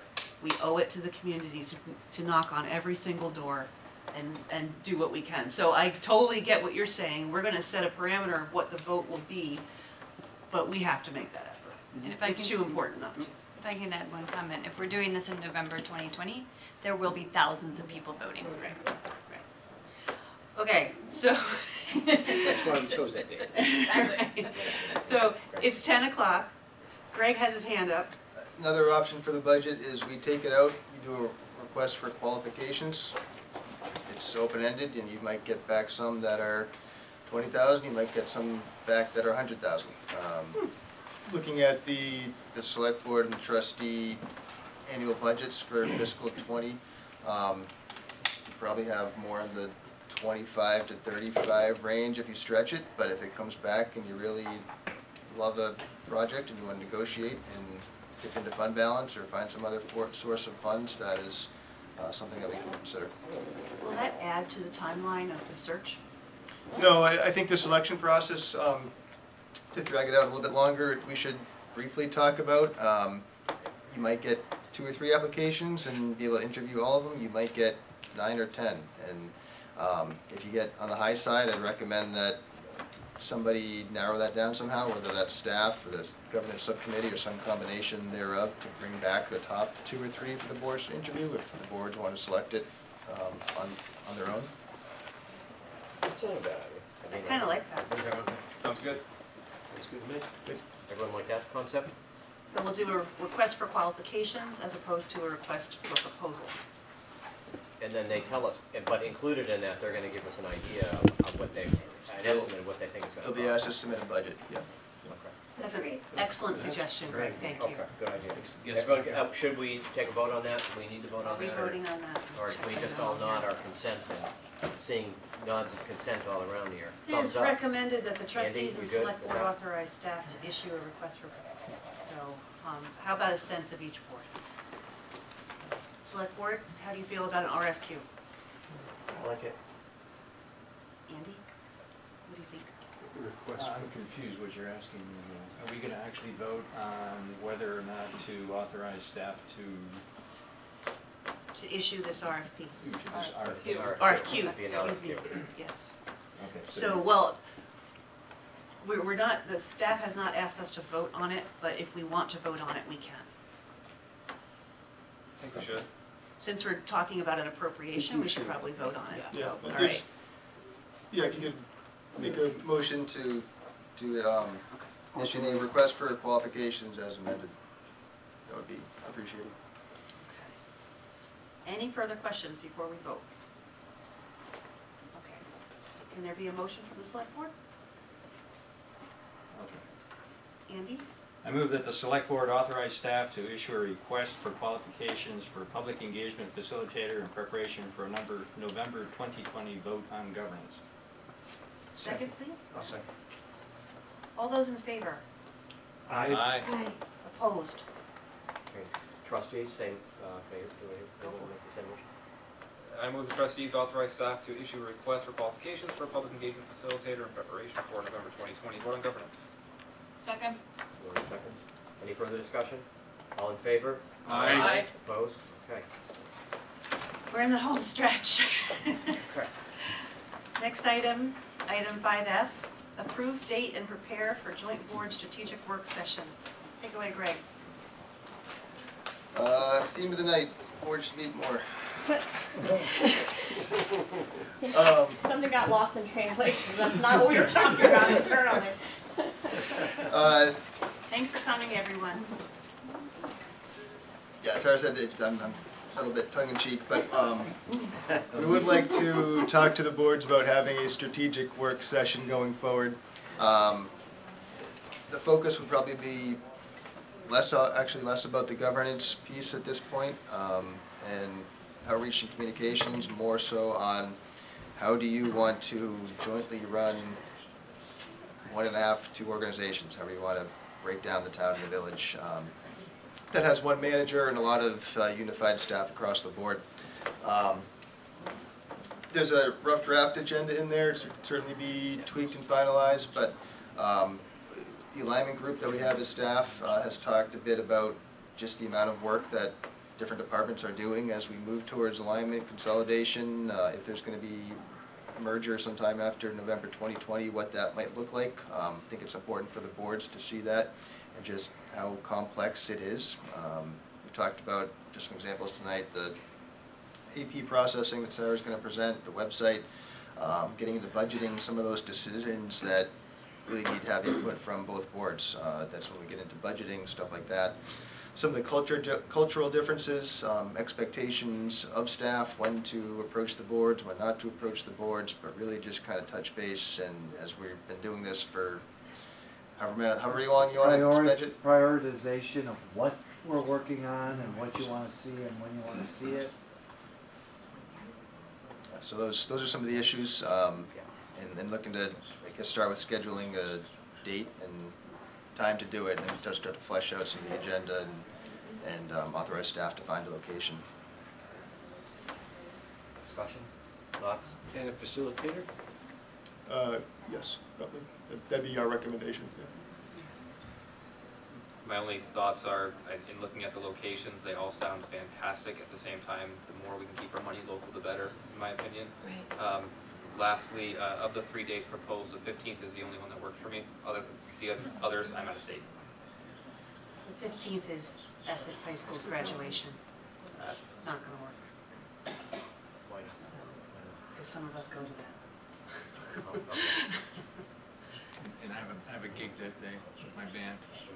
Okay. And that's why we wanted to bring this in, because getting 10 of you in a room plus any Well, staff. how about we not settle a date tonight? How about we have that be part of the How about grand a quest we'll that send we're out a gonna doodle send poll. staff on? You're gonna figure out the date, you know we wanna do this sometime in June. You're gonna get in touch with all of us and figure out a date that works for everybody. It's gonna be easy.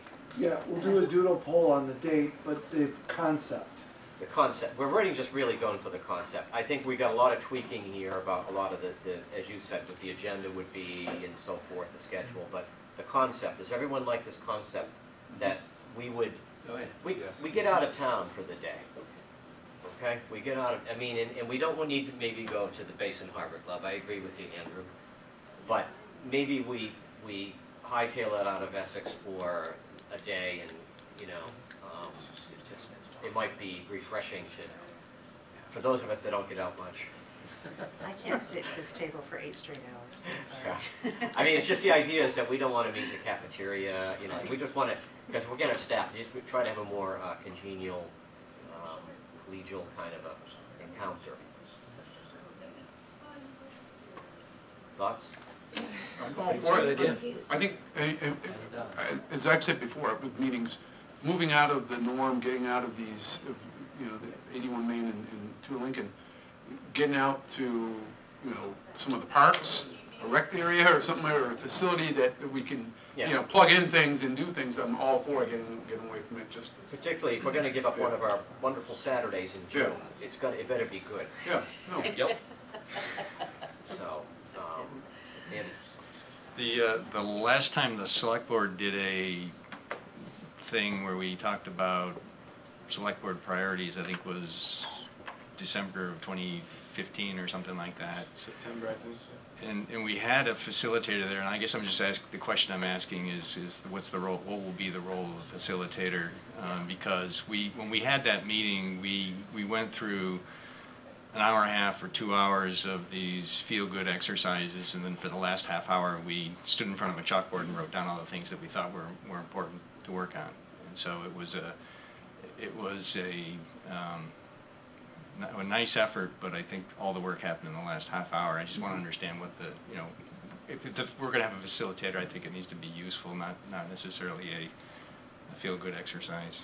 I agree with you. I kind of said, yeah, I get the facilitator, but I'm looking, if you're going to ask each staff member and each elected official to kind of talk and speak or do something, what exactly is the facilitator going to be doing for us? By the time we go through all those people, the thing's going to be over with. I'm not sure, we're not really trying to achieve a final statement or a goal. I think it's really just a kind of we're introducing and talking to each other.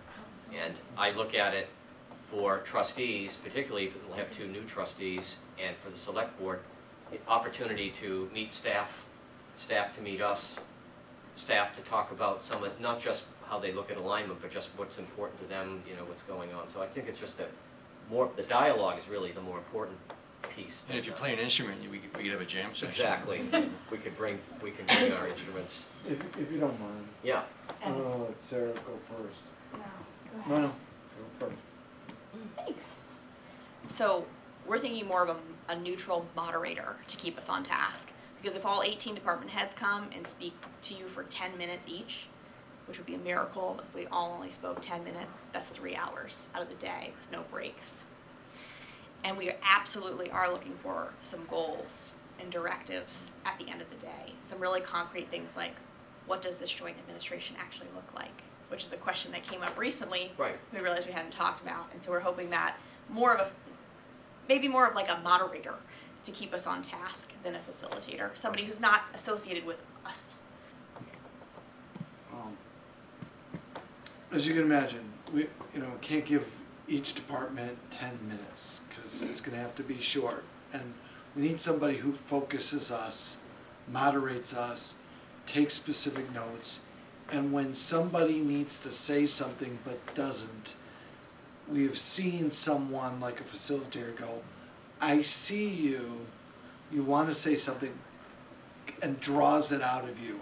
And or you were not specific. What do you mean by that? And we need to get to that. What do you mean when you say this?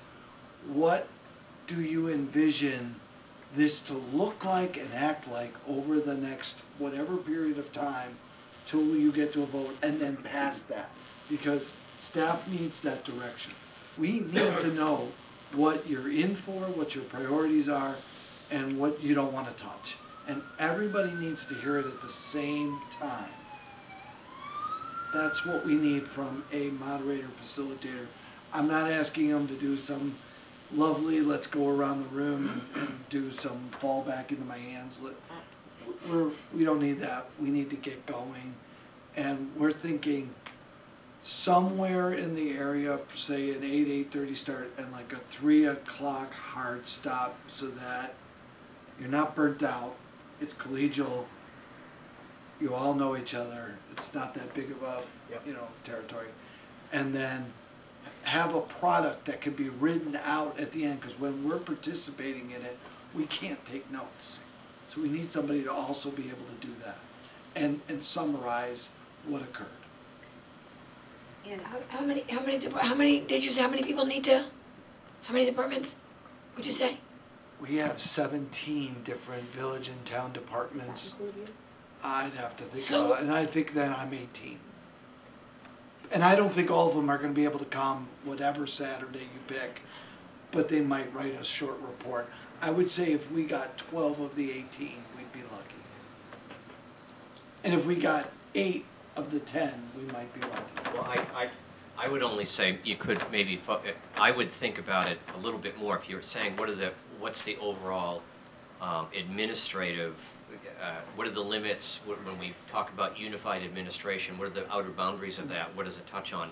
I mean, so do you need the police chief to be involved in that discussion? Probably not. Do you need the 2 fire chiefs to be involved in that discussion? I think you can eliminate maybe some people right off the bat. Not that they aren't valuable, but if that's what you're trying to achieve, then there are probably some departments that are so self-functioning that they don't need to be part of that, really need to be part of that conversation. I'm not saying, I'm just sort of throwing that out there. And the other piece about it is, in terms of the facilitator, I get it for part of the discussion, but when you're talking about current and future roles in municipal space, discussion about governance options, I'm not sure, do we want to talk about governance options at that point? We're going to be talking about that a lot. Probably not. It was a... Yeah, I mean, there's a lot of, this needs a lot of tweaking. We need here, a little tweaking, but we definitely want to have a conversation that's about fine. municipal spaces. I feel a little bit, George has been turning toward me with this weary look in his eye. I'm sorry if I'm talking to you. No. It seems to me that some prep on behalf, that staff could prep by combining some things that are that they're concerned about or want to know about or want to present or tell. And so maybe there's some thing, right? And then I'm imagining it to be like a storytelling event where you have 5 minutes, there has to be a beginning, a middle, and an end to what you're saying, and there's a timekeeper, and when you hit the 5-minute mark, there's a bell, and so the facilitator, so I feel like, yeah, and so that we can stay on track, stay on pace, stay on time, but also feel like you were heard and got done. And then the same would be true back the other way.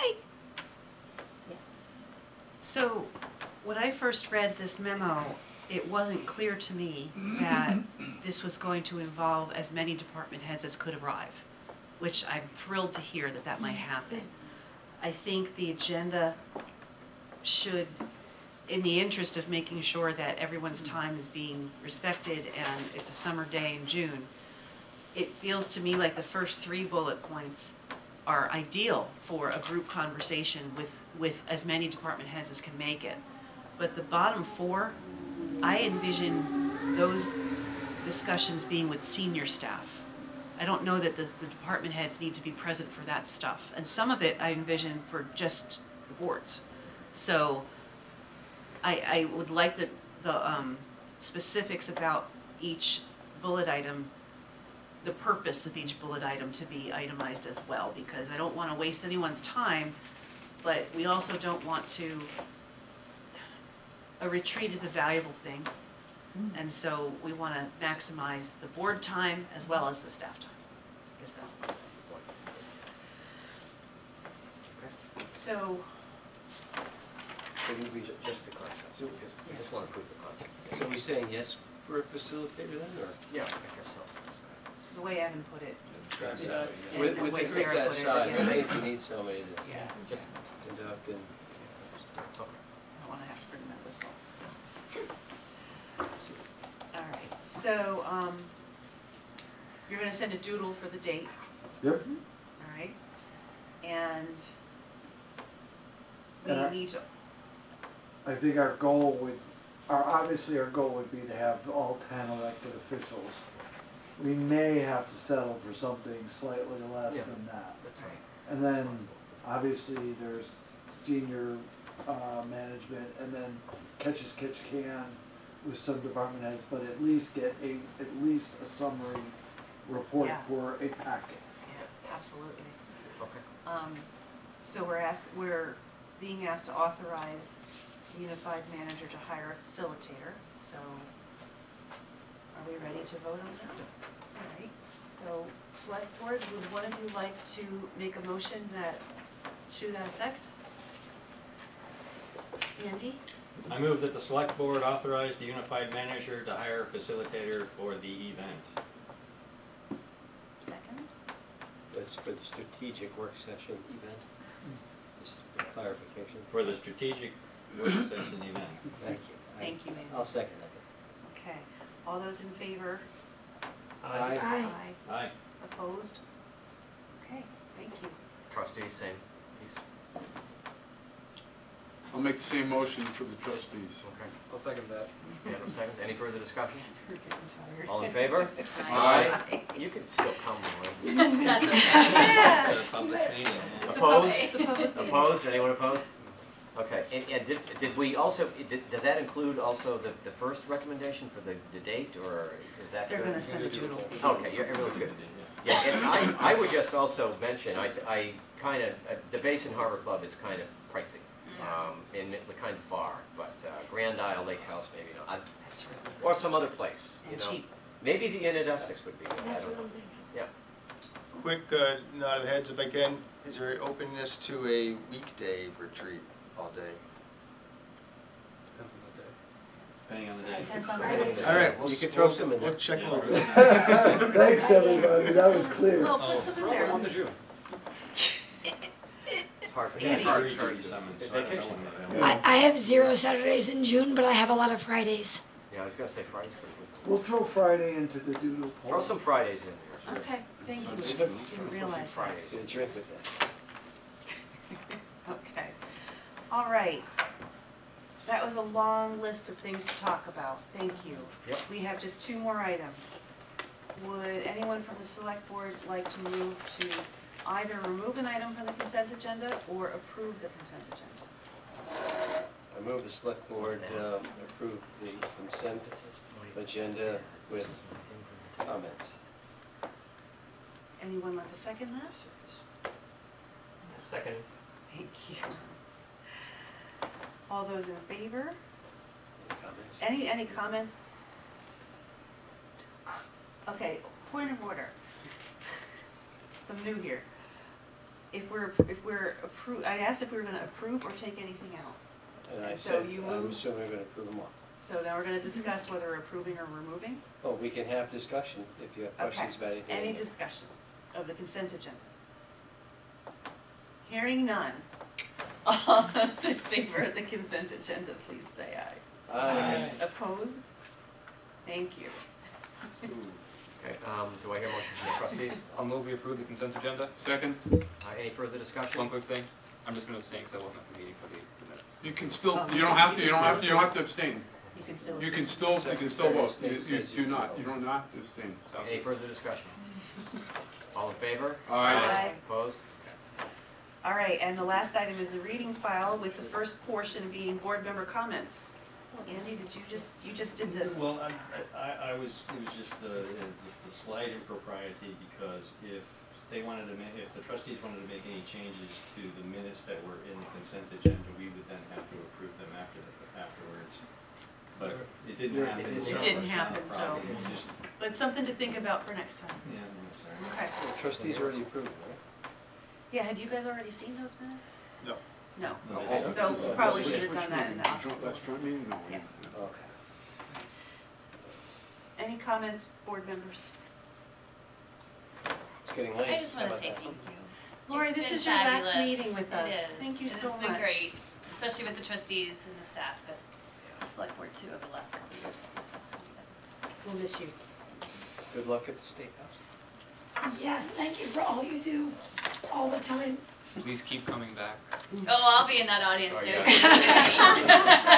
I look forward to it. She's not going away, I can tell that. All right, I'll entertain a motion to adjourn. So moved. Trustees? Oh, sorry. Second? Second. All those in favor of adjourning? Aye. Aye. Trustees? Move adjourned. Second. All in favor? Aye. Bye. Thank you, everyone.